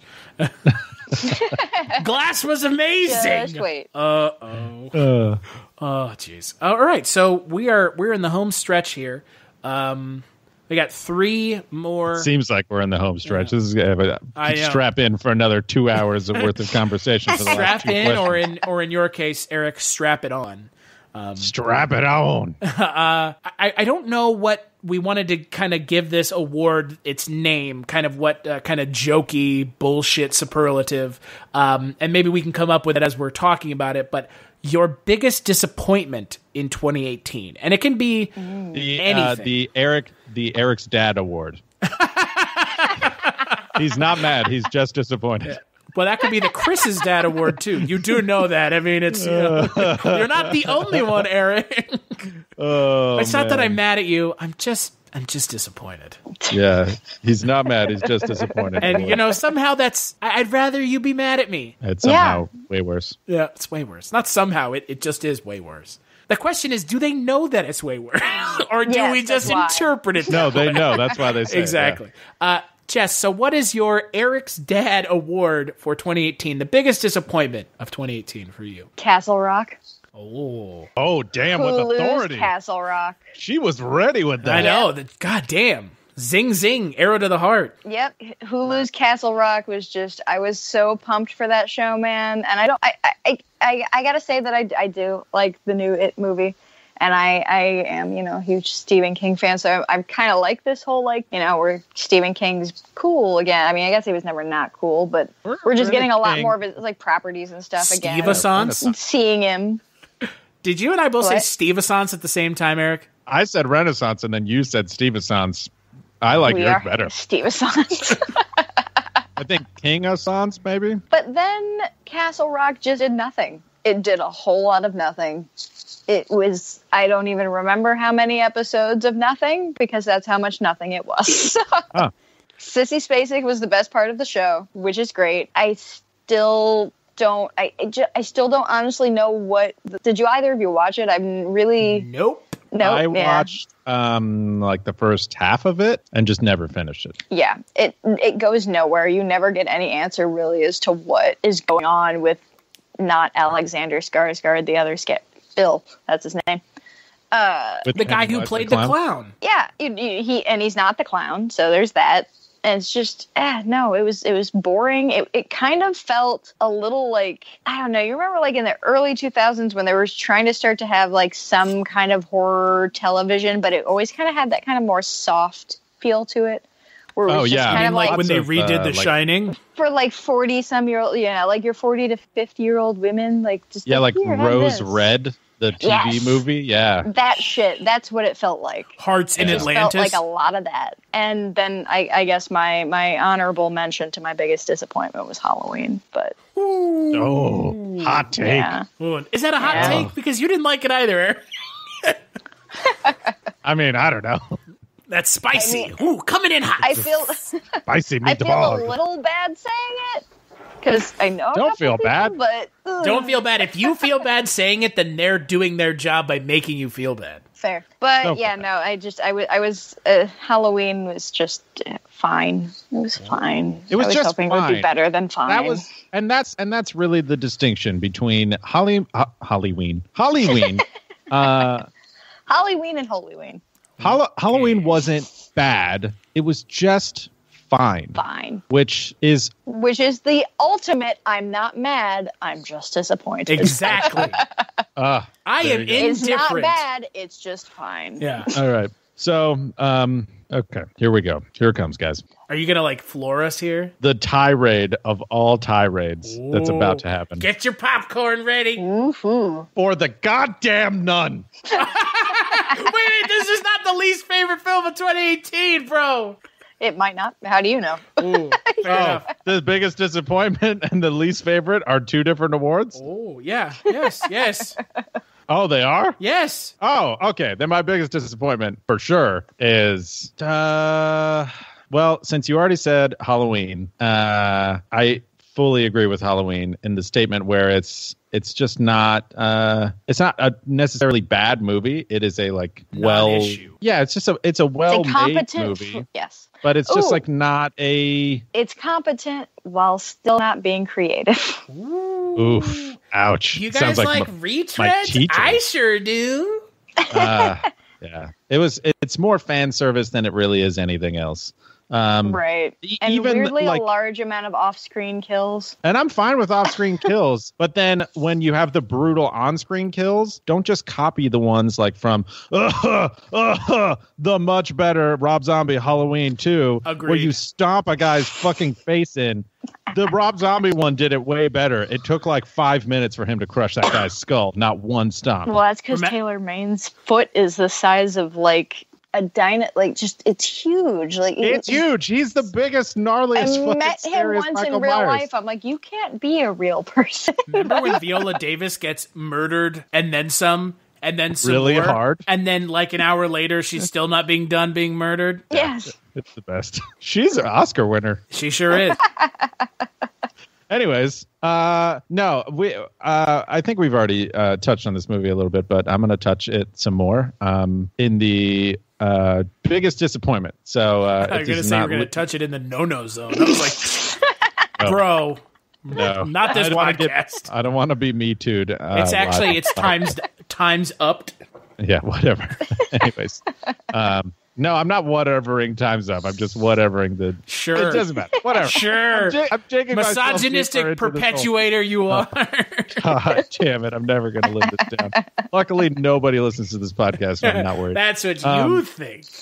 Anyways, the Cloverfield Paradox. This is my biggest disappointment as a avid Cloverfield universe fan who is one of those huge nerds who plays the ARGs and goes around the internet looking for clues about the, it's a lion. Larger Cloverfield universe at large or whatever. And as a huge fan of the first movie and a really big fan of the second movie also, I think they're both fantastic and both very different and awesome in their own different ways. I was super stoked about watching the Cloverfield Paradox and then really defeated and sad and just disappointed after I watched it after the Super Bowl. Because it was one of those movies where it felt like it was a totally different movie that they just threw in a bunch of Cloverfield shit after the fact. You know what it felt like? It felt like those last several Hellraiser movies that weren't when they were originally written were just other movies, and then they just shoved Hellraiser shit into them. Yeah. And said, "Yeah, these are totally a part of that world." And there could be a movie of shoving shit into Pinhead's holes, and that would be a movie better than the last Hellraiser movie. I would rather watch Hellraiser Hellworld than Cloverfield Paradox again. I think I might agree with you. Yeah. It's more fun. Yeah, Cloverfield Paradox, they tried to answer the age-old question of where the fuck is all of this shit coming from, and they just like didn't do it in a satisfying way and in a way that like actually made any sense. They really lost it. It's a paradox, Eric. Well, yeah, they... Oh, God damn it. I give up. That's it. I'm out of here. Got him. Zing, zing. No, I didn't like it either. Yeah, it was bad. I remember we like watched it after the Super Bowl and skipped around, and I was like, I don't have to go back and watch it. And then I did, and I was like, I shouldn't have watched it. Yep. Yeah, it was real bad. Did Eric actually leave? Did he? I think he probably went to go pee. Probably. Or maybe take a poo. Maybe go have a tinkle. Oh, God. I'm back. My biggest disappointment for 2018. So many to choose from. The sad truth of 2018. No, you know what? There wasn't a lot actually. I think there was a lot more good than what's bad. It was a pretty lackluster year. My biggest disappointment is Jurassic World: Fallen Kingdom. Oh, that was pretty disappointing. It had a lot of things going for it, and it squandered every single one of them. And made me cry. Oh, because of the Brachiosaurus scene? Because the Brachiosaurus. Oh, I was about to be like... Because of how bad James it was. Cromwell died? Like, did that a really big James Cromwell fan? Just love Babe. Babe is the best. I would also give honorable mention to Fantastic Beasts 2 because that movie... Oh, I didn't even see it, so... I didn't see it. I watched the first one. Oh. I kind of don't care about Harry Potter movies. I watched it so high, and I'm glad I watched it high because I don't think I could comprehend it so good. It was real dumb. I don't think comprehension really has anything to do with it. Johnny Depp just kind of needs to go away. Yeah, for good. He just needs to be Guy Lapointe from now on. Well, I think he's pretty much on his way out now that they dropped him as, Jack Sparrow. I mean, they were gonna drop him though, right? Like they're rebooting it. Why do you need to be in the reboot? Reboot means bye-bye. Because he needs money. How do you reboot a series that you've been literally making movies for the last 15 years? Yeah, it never ended. It's not ending. It's not a reboot. It would have to still be. It's like Spider-Man now. They're just going to reboot it every 5 years, no matter what. Yeah. But until they find somebody. Oh, I mean, I don't know. We have some Spider-Man things to talk about, but I'll save it for later. It's pronounced Spoderman. But yeah, Fantastic Beasts and Jurassic, essentially sequels to movies that came out in 2015. Were not great. The 3-year wait did not live up to the hype, and that's a disappointment because I liked the first Jurassic World, and by that account, I liked Jurassic Park, but who doesn't? And I liked Fantastic Beasts, the first one. I thought it was a serviceable Harry Potter. That's like saying I tangentially related film. Did you also therefore like The Force Awakens because you like A New Hope? Yeah, because it is laterally related to A New Hope. Yeah. Is it even lateral? I think it's like adjacent. Yeah. Well, not even adjacent. Lateral is juxtaposed. Isn't lateral and adjacent the same thing? I think it is superimposed. Actually, I think lateral put them would on be top of each other. But isn't adjacent next to as well? Not right next to. Ah, fair enough. Well, regardless, who knows? Force Awakens, New Hope, Jurassic World, Jurassic World. Yeah.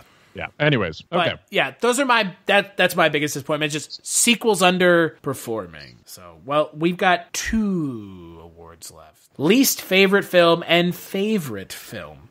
So, right. Jess, I'm going to kick it to you first. What was your least favorite film of 2018? Truth or Dare. Wait, you want to ask us another? You want me to ask you another question? I'm just kidding. No. That movie was awful. That movie was so bad, even marijuana couldn't help it. I like your immediate reaction was just Just nah. Just laugh. Yeah, Truth or Dare. I saw it. It was terrible. It was a horrible piece of shit. And the thing is I like Happy Death Day. Oh, that movie was great. You got suckered in by the Blumhouse name, didn't you? I can't wait to see the second one. But you got suckered into Truth or Dare by that Blumhouse name, huh? Yeah. Yeah. I was, actually, because I thought, well, if I liked a movie that's basically just Groundhog Day with fucking 50 Cent in the trailer, I was like, yeah, fine, Truth or Dare, that should be fine. I like that girl from Pretty Little Liars, whatever her name is. And I just, no, it's just awful. It's dumb. And then they end this with the sorry, spoilers, but I don't care. It's a shitty movie. Don't watch it. They end with just, well, we're just going to have to tell everybody about this curse so that everyone in the world can be accursed with it. And they'll just keep having to ask each other truth or dare until we all eventually die. Wow. That's how it ended? Yeah. They they basically, it ends with the Pretty Little Liars girl and whoever else her friend is that survives. And they send out, because at the beginning it's established that Pretty Little Liars girl has a large social media following. Oh, God damn it. And so she makes all these videos and things like that. So, at the end of the movie, they say, well, I have all these followers. I'll make this video telling everybody about this thing and saying, well, sorry, now you have to play the game. That's fucked. Yeah. Well, me and Chris have a story about one time where once upon a time in Los Angeles, when Chris came to visit, we got real drunk and smoked a bunch of the Whizzle and then decided that we were going to try to do something that we had never before done on the podcast and do a live commentary on a movie that we had both never seen before. But wanted to watch. And we were fucked up. And it was in the middle of the summer, so it was pretty hot. But it was still midnight, so it wasn't that hot. But there was no air conditioning in Eric's garage. And it's because if we put the air conditioning on, the microphones would have just been the entire time. They're in space, my God. That happened when I was in LA and recording interviews. It was so hot in the house, my glasses slid off my face. Yes, this happens. But yeah, we got 20 minutes into the movie and we stopped and decided Truth or Dare. It was Truth or Dare. Oh, it was Truth or Dare. Okay, fantastic. It was Truth or Dare. We decided that it was no longer worth it to do anything that had to do with that movie.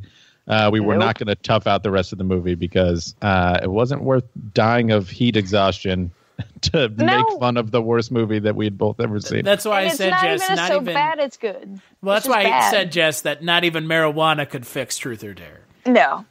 Nope. Which is, that's hard pressed to find something it doesn't fix. Not even, as the kids are saying, a big old fatty, big old fat roach full of the marijuanas.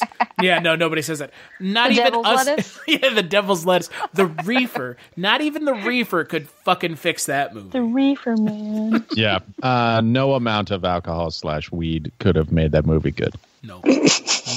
No. Anyways, there we go. Speaking of movies that no amount of substance abuse can make good, The Nun! Here it is. I'm going to yell about this movie because I hate it. The Nun, 100% the worst movie I've ever seen in my entire life, and I've seen a lot of really bad movies. God damn it. I think what made it worse is I spent money to go see The Nun in the theater, and I sat through the whole fucking thing. God damn it, dude. It was just one of those movies where it was I'm not a super huge Conjuring universe fan to begin with. I find it weird that there's a Conjuring universe. Yeah, I mean, but I like Does everything need a universe? I appreciate that it exists. Yeah, me too. Because it's one of those things where the whole Universal Dark Universe thing sounded really hokey to me, but I was excited for it because I was cool. Must have sounded pretty hokey to the people who tried to make it too.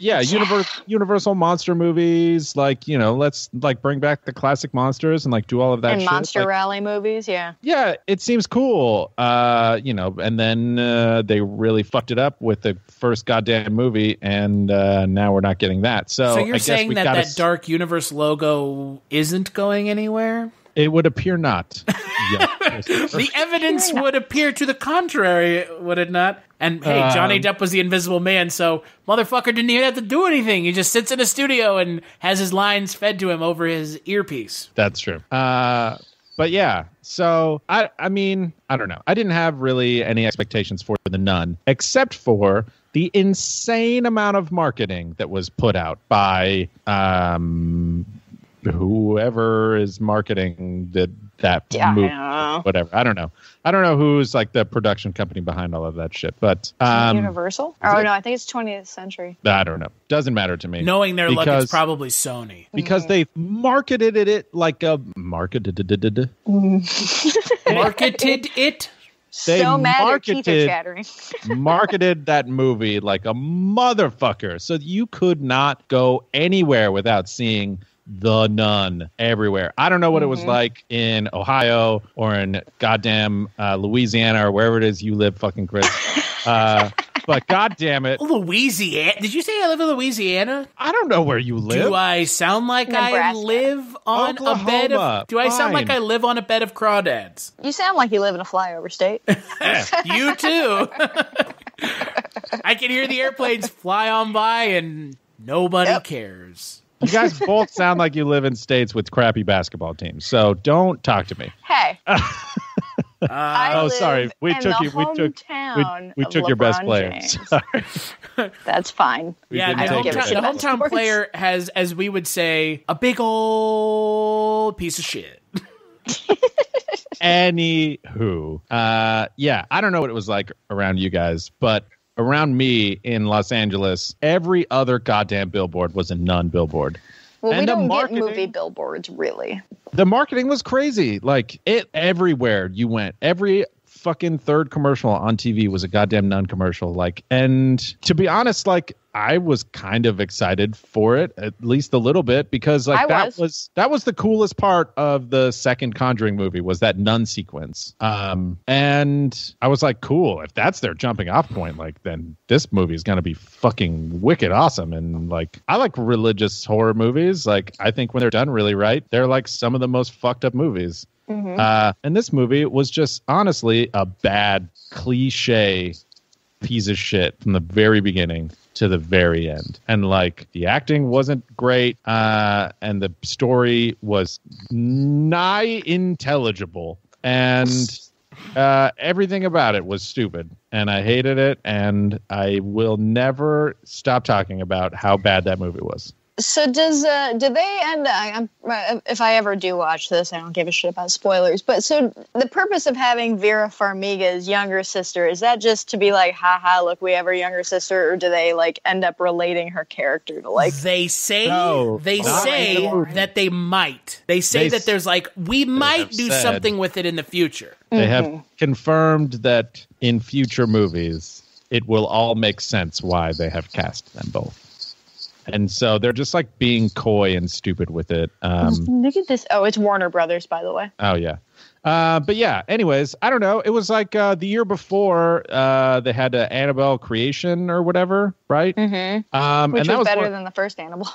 Right. And that was one of those movies that I was like, oh, there's no way that this movie's going to be good. Let's fucking take a shit on this movie. And then it was fucking pretty good. And I was like, wow, this is kind of awesome. And so I was hoping that The Nun was going to be in the same vein. And nah, dude. It's like, I don't know. Just because the movie is called The Nun doesn't need, like, The Nun doesn't need to be in it. It's like Jaws. Like the shark is barely in the goddamn movie. But still, when The Nun was in the fucking movie, like it was the stupidest shit ever. And I was very disappointed and super sad and just angry. Still angry about it. Less is more. Are you going to go see their...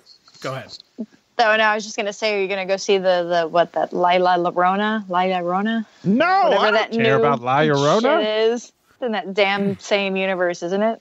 I don't think so. Is it a different thing? Oh.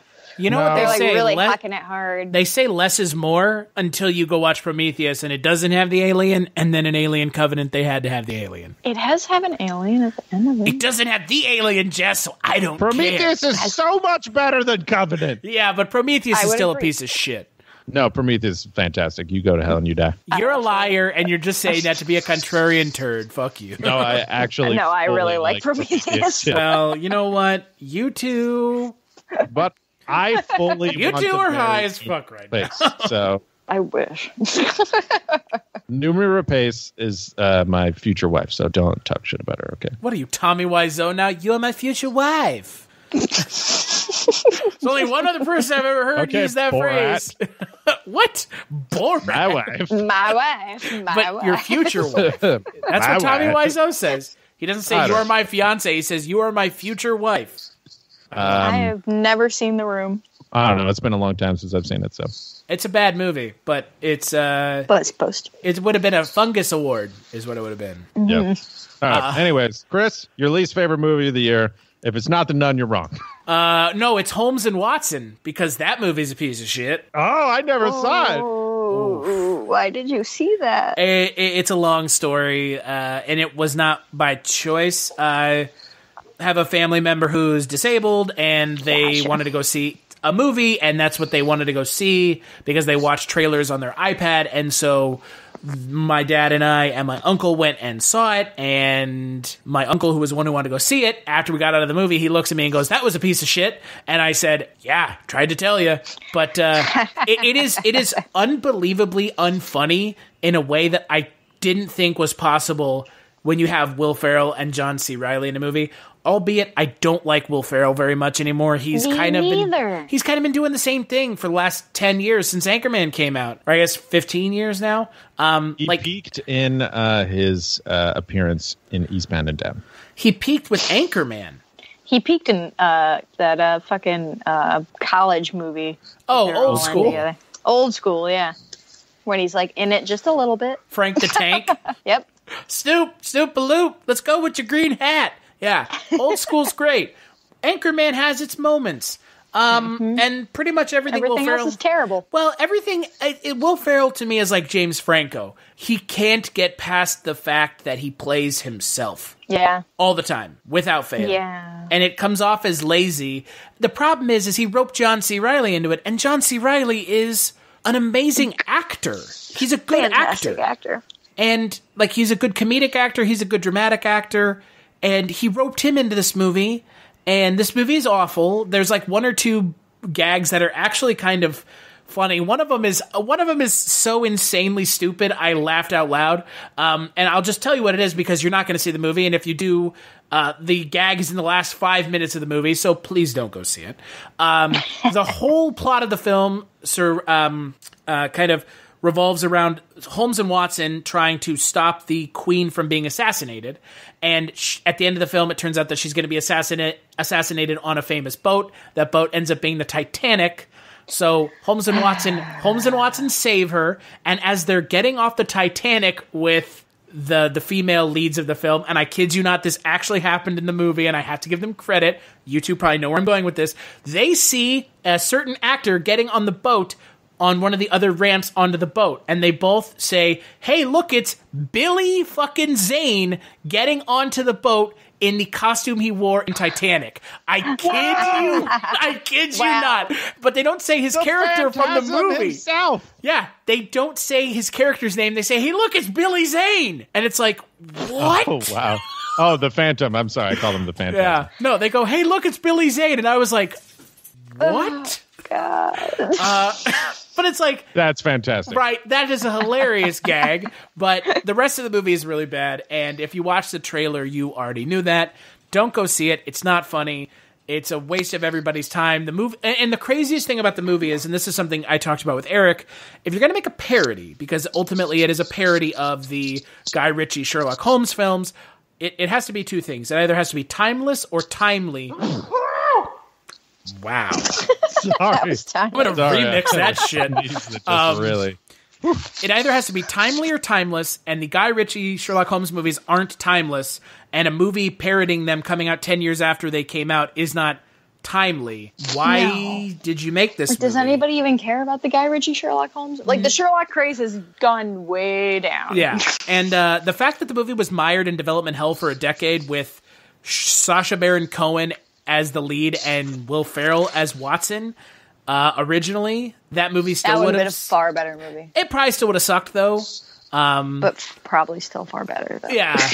It maybe would have failed in the positive, so bad it's good direction, as opposed to failing in the 2% or 9% on Rotten Tomatoes direction. Yeah. So, yeah, Holmes and Watson is the absolute worst movie. Least favorite film I saw in 2018. It came out like the last week of 2018, too. So, it slid into the DMs right at the end. It was Didn't it come out on Christmas? I think like a couple of days before, maybe, or on Christmas, yeah. It was real bad. Really astoundingly bad. So, well, let's wrap this up with our favorite film of 2018. What do you have in store for us with your pick, Jess? All right. Well, I think everybody's going to already know this, but my favorite movie of 2018 was Suspiria. Nice. Yep. I'm still thinking about that movie. I can't wait for it to come out. It comes out on Blu-ray on the 29th of this month, day before my birthday. So I pre-ordered it. Happy birthday to me. Nice. And yes, thank you guys for this awesome Mondo poster I'm staring at right now. But this, that I thought it was beautiful. I still am very bewitched by it, and I can't wait to see it again on Blu-ray and devour special features and commentaries. And I hope there's a Tilda Swinton commentary. Bewitched, Yeah. no pun intended, huh? No pun intended. God, I hope there's commentaries on it. There's been a lot of movies coming out recently that don't have commentaries, and people are up in arms. Lame. So, But yeah, Suspiria. It's I don't know. I loved it. I think that it's something that it's definitely gonna be up there for me for a while. it's definitely a movie that is very bewitching. Mm-hmm. I've listened to the soundtrack a bunch of times since I've seen it.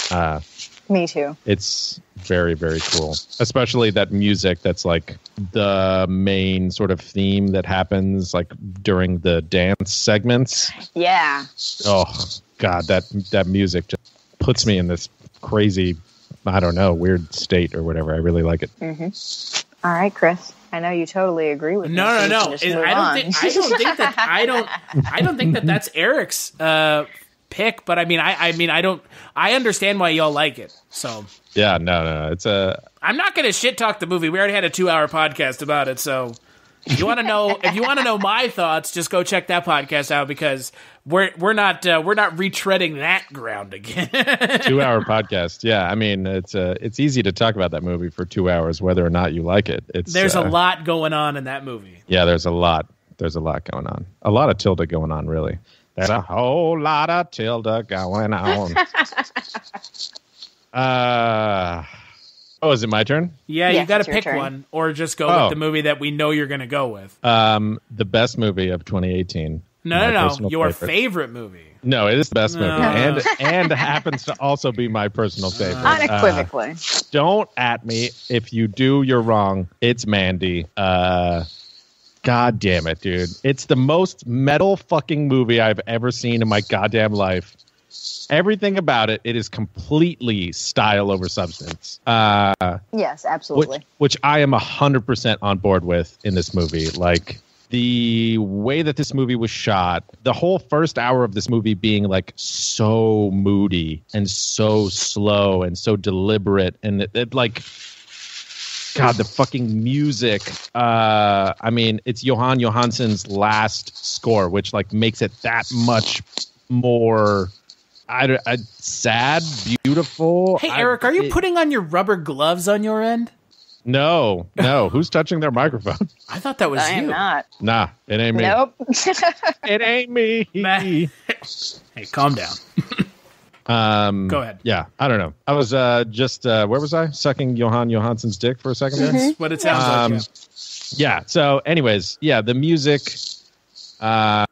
It's honestly one of the most beautiful scores I've ever heard, and it fits the movie so perfectly. It's literally insane. And it's from maybe one of my personal favorite like modern like film composers, who has worked with Denis Villeneuve, who we constantly fillet his movies whenever they come out because they're amazing, and his scores are a big part of that for a few of his movies. And so for him to sort of like lend his sort of like musical stylings, but in a very different way to this movie, was one of those things that I would never expect it coming from him, but it makes a lot of sense at the same time. And I'm sad that this is the last movie that we're going to be able to like hear him score. Panos Cosmatos, like I was looking forward to this movie ever since I saw Beyond the Black Rainbow a couple years ago. That was one of those movies that like is also completely style over substance, even more so because the story is even... Is there a story? There is, but it's like so abstract and so weird. Like Barbarian Sound Studio too? Like that kind of, yeah, where it's like you have to watch it like 5 times in order to like figure out what the fuck is even happening. Right. Because it's buried so deeply in the dialogue and so deeply in like the set design and the just like the world or whatever, that there's no way you're going to understand it the first time you watch it. And I was completely entranced by that movie the first time I saw it.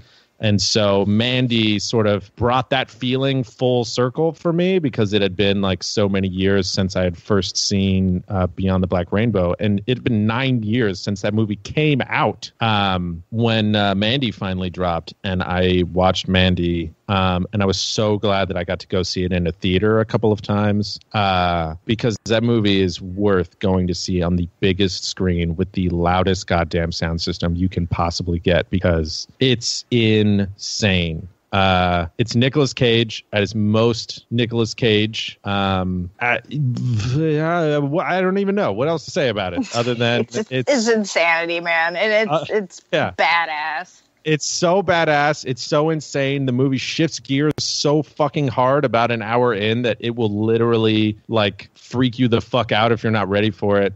It goes, fully gnarly and has, some of the best cinematography and just like the way that it's so stylized is like so perfect. For me, it was like this movie was made specifically for me. It's slow, and then it just fucking kicks you in the teeth. It's metal as fuck. And, go fucking see it right now. Don Shutter.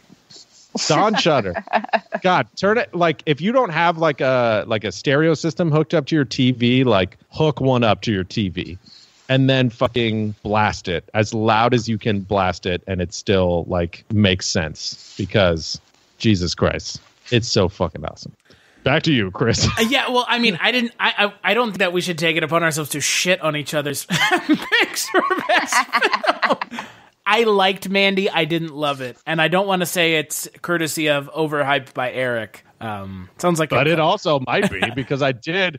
When I saw it, I was like, "You need to watch this movie," and then you were like, "Oh, okay, I'll watch it." And then you didn't watch it for 4 months. Sorry, 4 months. Yeah. So it was I was about to say sucking this movie's dick for 4 months because I watched it, and then I watched it again, and then a month later I went and I watched it again, and then like I watched it at my house like 10 times or some shit.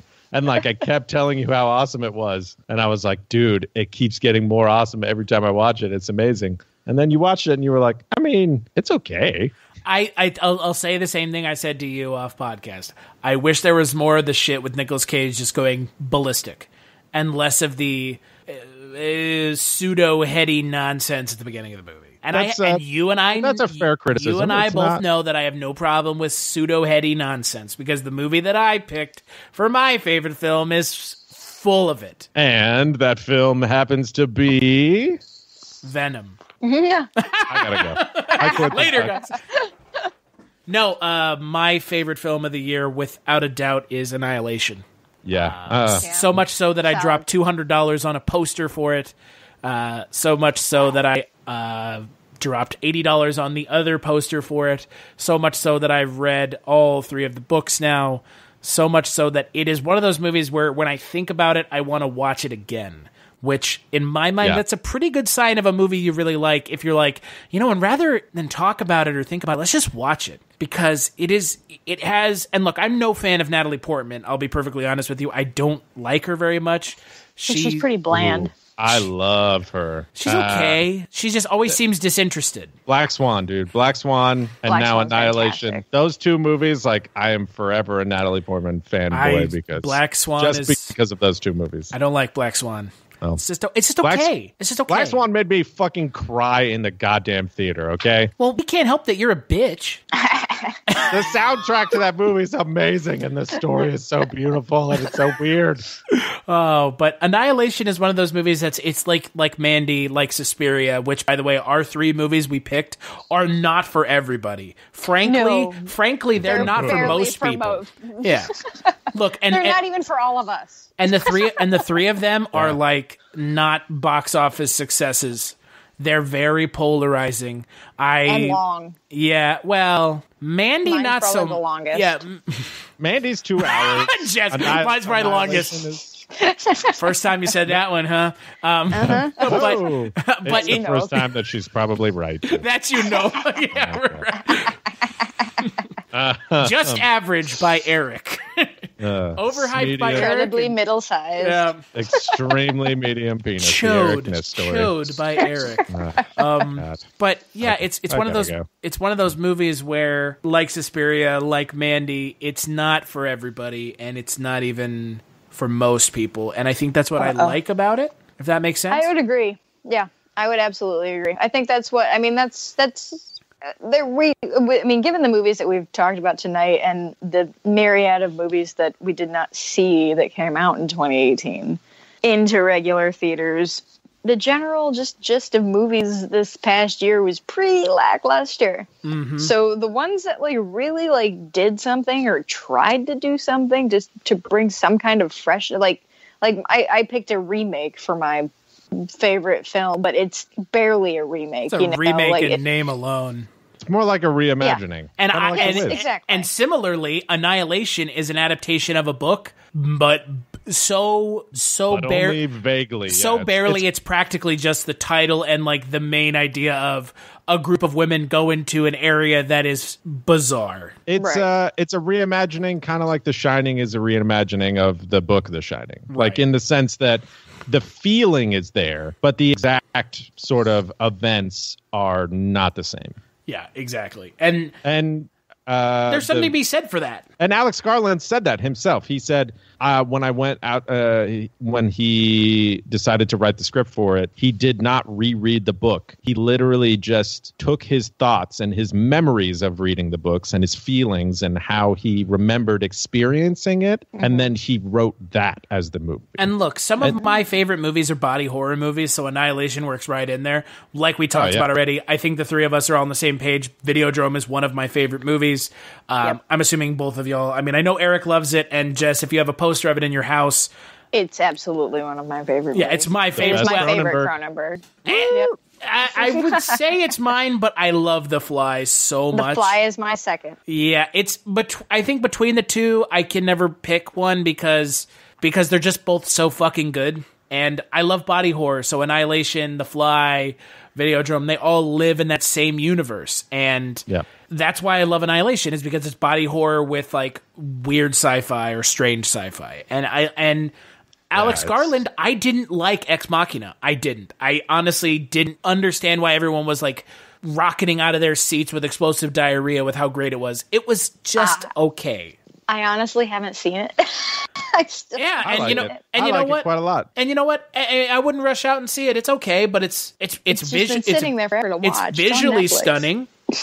It's definitely one of those contained sci-fi movies that people love, where it's it's just high concept and real simple sci-fi, not Blade Runner 2049 or some shit where it's crazy, super insane, almost 3-hour futuristic sci-fi insanity.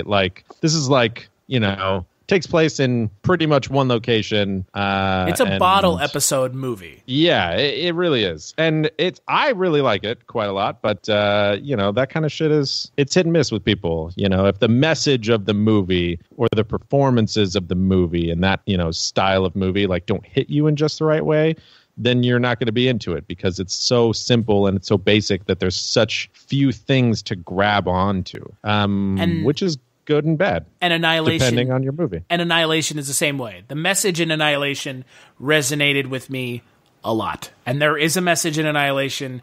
I'm not going to ruin the movie. If you haven't seen it, you should go see it. But I think the message is there. Oh yeah, but it doesn't beat you over the face with it either. It's about self-destruction and finding oneself and coming to terms with your personal destructive nature. But again, that's what makes the character so interesting. And that works with Natalie Portman's character in the movie because her character is kind of devoid of emotion in the movie because she is self-destruction personified in a character. And that's what I loved about the movie. I don't want to gush on and on about it because we already did, but the movie came out. It was dumped on fucking Netflix internationally a week after it came out in the States. It was gone out of theaters like a week after it came out. Eric and I had the opportunity to both see it in theaters. I loved it. It's great. My favorite movie of the year. And you know what? I know a lot of people that don't like it, and cool. You're probably not gonna like it. Just like a lot of people aren't gonna like Mandy or Suspiria. Right. And I remember when that movie came out and we talked about it. I said this movie's probably going to be my favorite movie of the year. And honestly, if Mandy hadn't come out, it would have been my favorite movie of the year. Yeah. So and I do want to give a shout out to a movie I almost gave to over Annihilation, The House That Jack Built. Lars von Trier. That movie is fucking bananas. Did you see the illegal unrated cut that they had out? I don't think we did. The hot minute. Yeah, No, they did some series of screenings around the country, and actually the small theater that we have over here got it, our little independent cinema. But they evidently, the next day, they were like, yeah, so you guys, showed an unrated version of this that wasn't necessarily approved by the MPAA. So now Lars von Trier was getting in all trouble. I think it was a stunt, really. Absolutely. And I think the MPAA can go fuck themselves and their stupid assholes. I've heard from a couple of people who saw that version of the movie and then saw, the regular rated R one, and they're like, I couldn't even tell you what was different. Okay.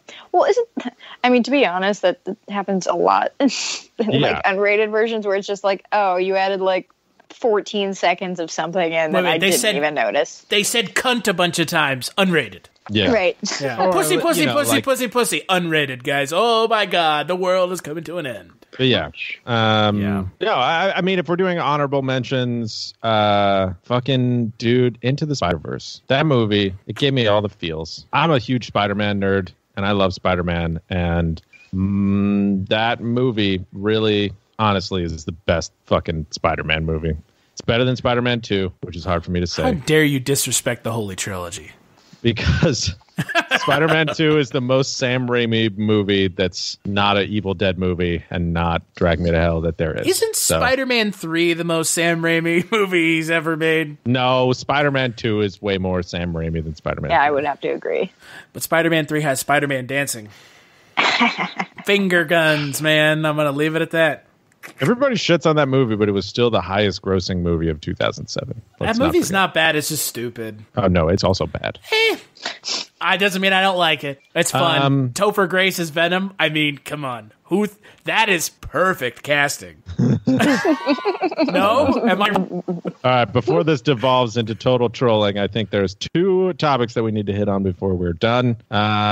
Anybody else have any honorable mentions, movies that they fucking really liked that they want to talk about before we... Nah, and my honorable mentions would be Hereditary, probably. We've already done that, so...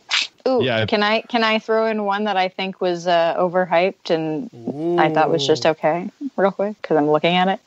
A Quiet Place. Oh my God! We didn't even mention A Quiet Place. Yeah, because it doesn't worth mentioning anything. But it's not it's not a bad movie. Best but it's also use of no sound. A Quiet Place. You know what though? The sound design in that movie is actually it's good. It's cool. It's used to effect, but you know who also did sound design like that before A Quiet Place? Our boy Mike Flanagan in a little movie on Netflix called Hush. I know. Don't bring up movies that aren't mainstream films that people can latch onto with people from TV shows that they recognize. Oh, sorry. Yeah. I've only been repping our boy Mike Flanagan since his first short film called Oculus, Chapter 3, The Man with the Plan. Oculus Rift? No. Isn't Oculus, didn't they made Oculus into a full-length feature, right? Into a feature, yeah. I actually think that produced by none other than WWE. I think that the short is actually much more terrifying than the feature, but the feature takes a lot of the same ideas from the short and really like fleshes them out to like, you know, a full 2-hour deal or whatever. And it's still cool. I really like it. Anyways. Another honorable mention, Sorry to Bother You. That movie's amazing. That's but what again, I was gonna say. Another movie not for everybody. Frankly, a movie not for most people or any. And I think that's another runner-up for like the Jordan Peele Award, the Get Out Award, the breakout movie. It's Boots Riley's first fucking movie, and it's insane, and it's insanely good. And it's body horror. And it goddamn has the craziest twist in any movie I have seen all year. Oh, wait, Jess, do you know what the twist of the movie is? I haven't seen it. Oh my God. No, just don't say anything about it. It's so sad that we can't say what it is because it is so fucking insane. I promise to watch it before we get together again. Just, you gotta watch it. That all twist will fucking lose. You'll lose your shit. You'll be like, wait, excuse me? The movie, let's just say the movie takes a hard left turn about halfway through, and that hard left turn, it doesn't go back. It doesn't go back to center. It stays going that direction. Yeah, the Mandy hard left turn an hour in has literally nothing on that movie. All right. Okay. Yeah. Fantastic. Also, this is a movie that came out in 2018 that I just recently watched that, God damn it, manipulated the shit out of my emotions like a motherfucker. A Star is Born? Searching. Yeah. Oh, the John Cho movie? John Cho movie, that's told all through phone and computer screens. Oh. That one. Interesting. Like Unscary Unfriended? Yeah. Yeah, Unscared Unfriended. God damn it, dude! That movie fucked up. I'll tell you a superlative that I thought about doing, but it was really for one movie in specific. The one movie in 2018 that everyone kept talking about that I could have given two shits about: Bohemian Rhapsody. Yeah, I don't care. Take your Bryan Singer child raping ass and get out of here. How's about that? Didn't it just win something at the Golden Globes? It just won the best. It's best not film at Golden Globes. I think. Not hard to win an award when you're telling a story about someone's life. That's true. Low-hanging fruit. They have biopics. Yeah, biopics are low-hanging fruit, and if you don't like that, that's the case. It totally is. How many times do actors win for portraying real people over people who are creating an actual performance? Cough, cough, Michael Keaton losing to Eddie. I've got a problem with my mouth. Redmayne in every movie that I'm in. Stephen Hawking was a real person. It's not hard to do a performance of them when you could just go watch a video of who the fuck they were. But people are like, they lose themselves to the role, to the character. And by the way, to be honest, though, Michael Keaton was actually kind of just playing a characterized version of himself. And Jim Carrey was possessed by the spirit of Andy Kaufman, and he looks like a real pretentious prick in that documentary. And that's what happens when character acting and losing yourself becomes a problem. Yep. Well. Yeah. And by the way, Rami Malek's teeth in that movie are ridiculous. Did you just call him Randy Malek? I said Rami? What's his name? Rami? Randy Malek. Should I have called Randy him? Malek. You know what I should have called him? Walter Matthau from Dennis the Menace. And if you get that reference, good on you. Big old chiclets. I think before we completely lose our minds making fun of Randy Malek. I thought it was pronounced Roni Mullet. It's Rami. Rami, huh? It's Rami Randy or from now on. It's forever Randy. Mr. Robot, a.k.a. Randy Malek. Randy Malek, yeah. Anyways, are there any movies, like one or two movies that you guys are excited about that are coming out this year? Like, obviously, there's big, gigantic movies that are coming out, but like, What else are you guys stoked for? You know, I honestly don't know. I haven't heard a lot about like. You probably just can't think about it. Yeah. All right. Happy Death Day to You looks awesome. Well, yes, that does look good. That looks fun. I was trying to think of smaller ones, but Hellboy, obviously. Right. Okay. No, you mean instead of a Ron Dumbo, Perlman for sure. third film, they're giving us looks like dime store Hellboy instead? What about Detective Pikachu? I mean, that looks amazing. I'm kind of pumped for Detective Pikachu. I have no I'm desire. excited for Godzilla. Oh. Dude, King of the Monsters. King dude. of who gives a shit. I'm Giant stoked. monsters.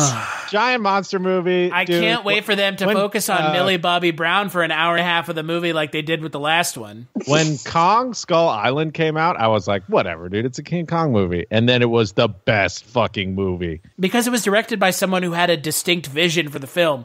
Godzilla, King of the Monsters just looks like the last Godzilla movie all over again. I don't know. It looks tight. With it more looks monsters. better than the last. There were 3 in the last movie. But there's going to be lots in this one. Yeah, but now there's going to be like 5. Hashtag prove me wrong. Okay. Isn't Quentin Tarantino's movie coming out this year? Jesus Christ. Once Upon a Time in Hollywood about Manson? Oh my God. Is it?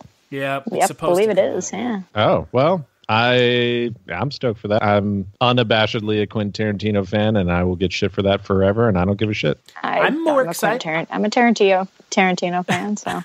I'm a Totino's fan. Does that count? I'm a Totino's pizza boy. I love I am a Totino's pizza boy. Totino's. How did you know?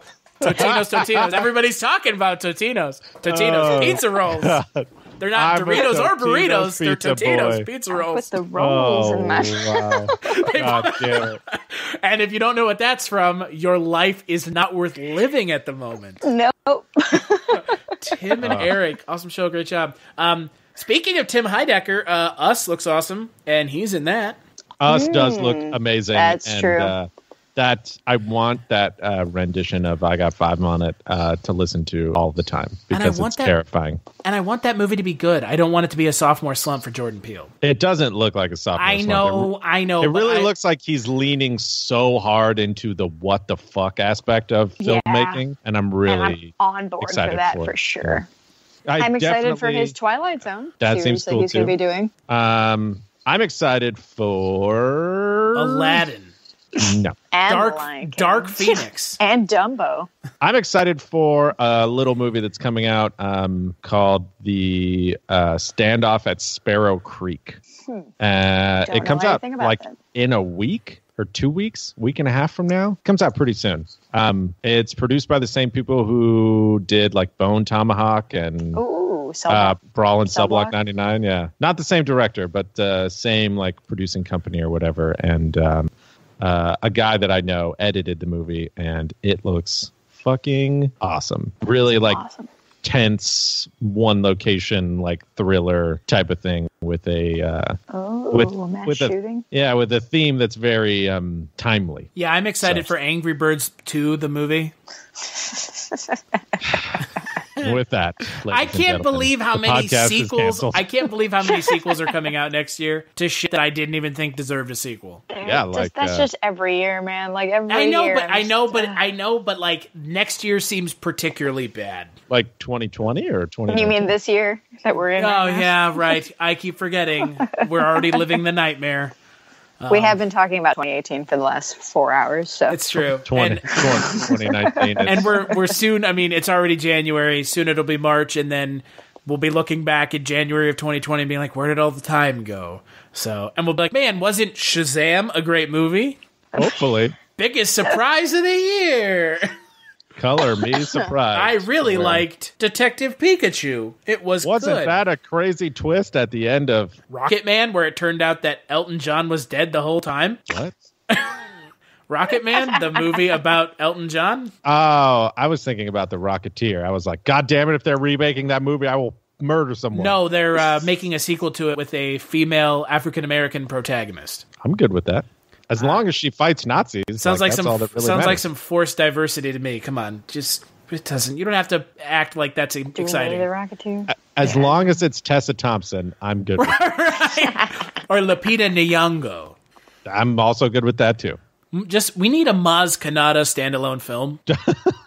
No? Oh, dude, episode 9 comes out at the end of this year, and nobody is excited about it. We're all just worried, just quietly worried. Just waiting. I mean, did you see The Last Jedi? Because, like, none of us know what to think anymore, because we're like, okay, how much of The Last Jedi is he going to retcon? How much is he gonna retcon any of it? How much of this is course correct? How much of this is a course correct? No, seriously. Like, you're right. You're right. You're 100% right. Like, is he going to fuck with it at all? Or, like, is he just going to kind of go with it and, like, be like, okay, all right, so here's the sequel to that movie, I guess.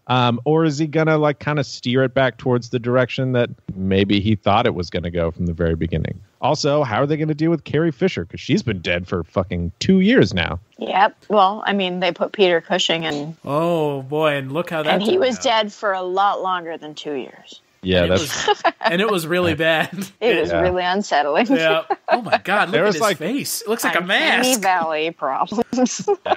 Yeah, there was one scene where I was like, wow, that's cool. And then when he turns When he was in the around- shadows, yeah. when he's like in the shadow and you only see it in like the reflection of the window or whatever, I was like, oh my God, that looks amazing. And then he turns around and I was like, Turn back that's around. terrifying.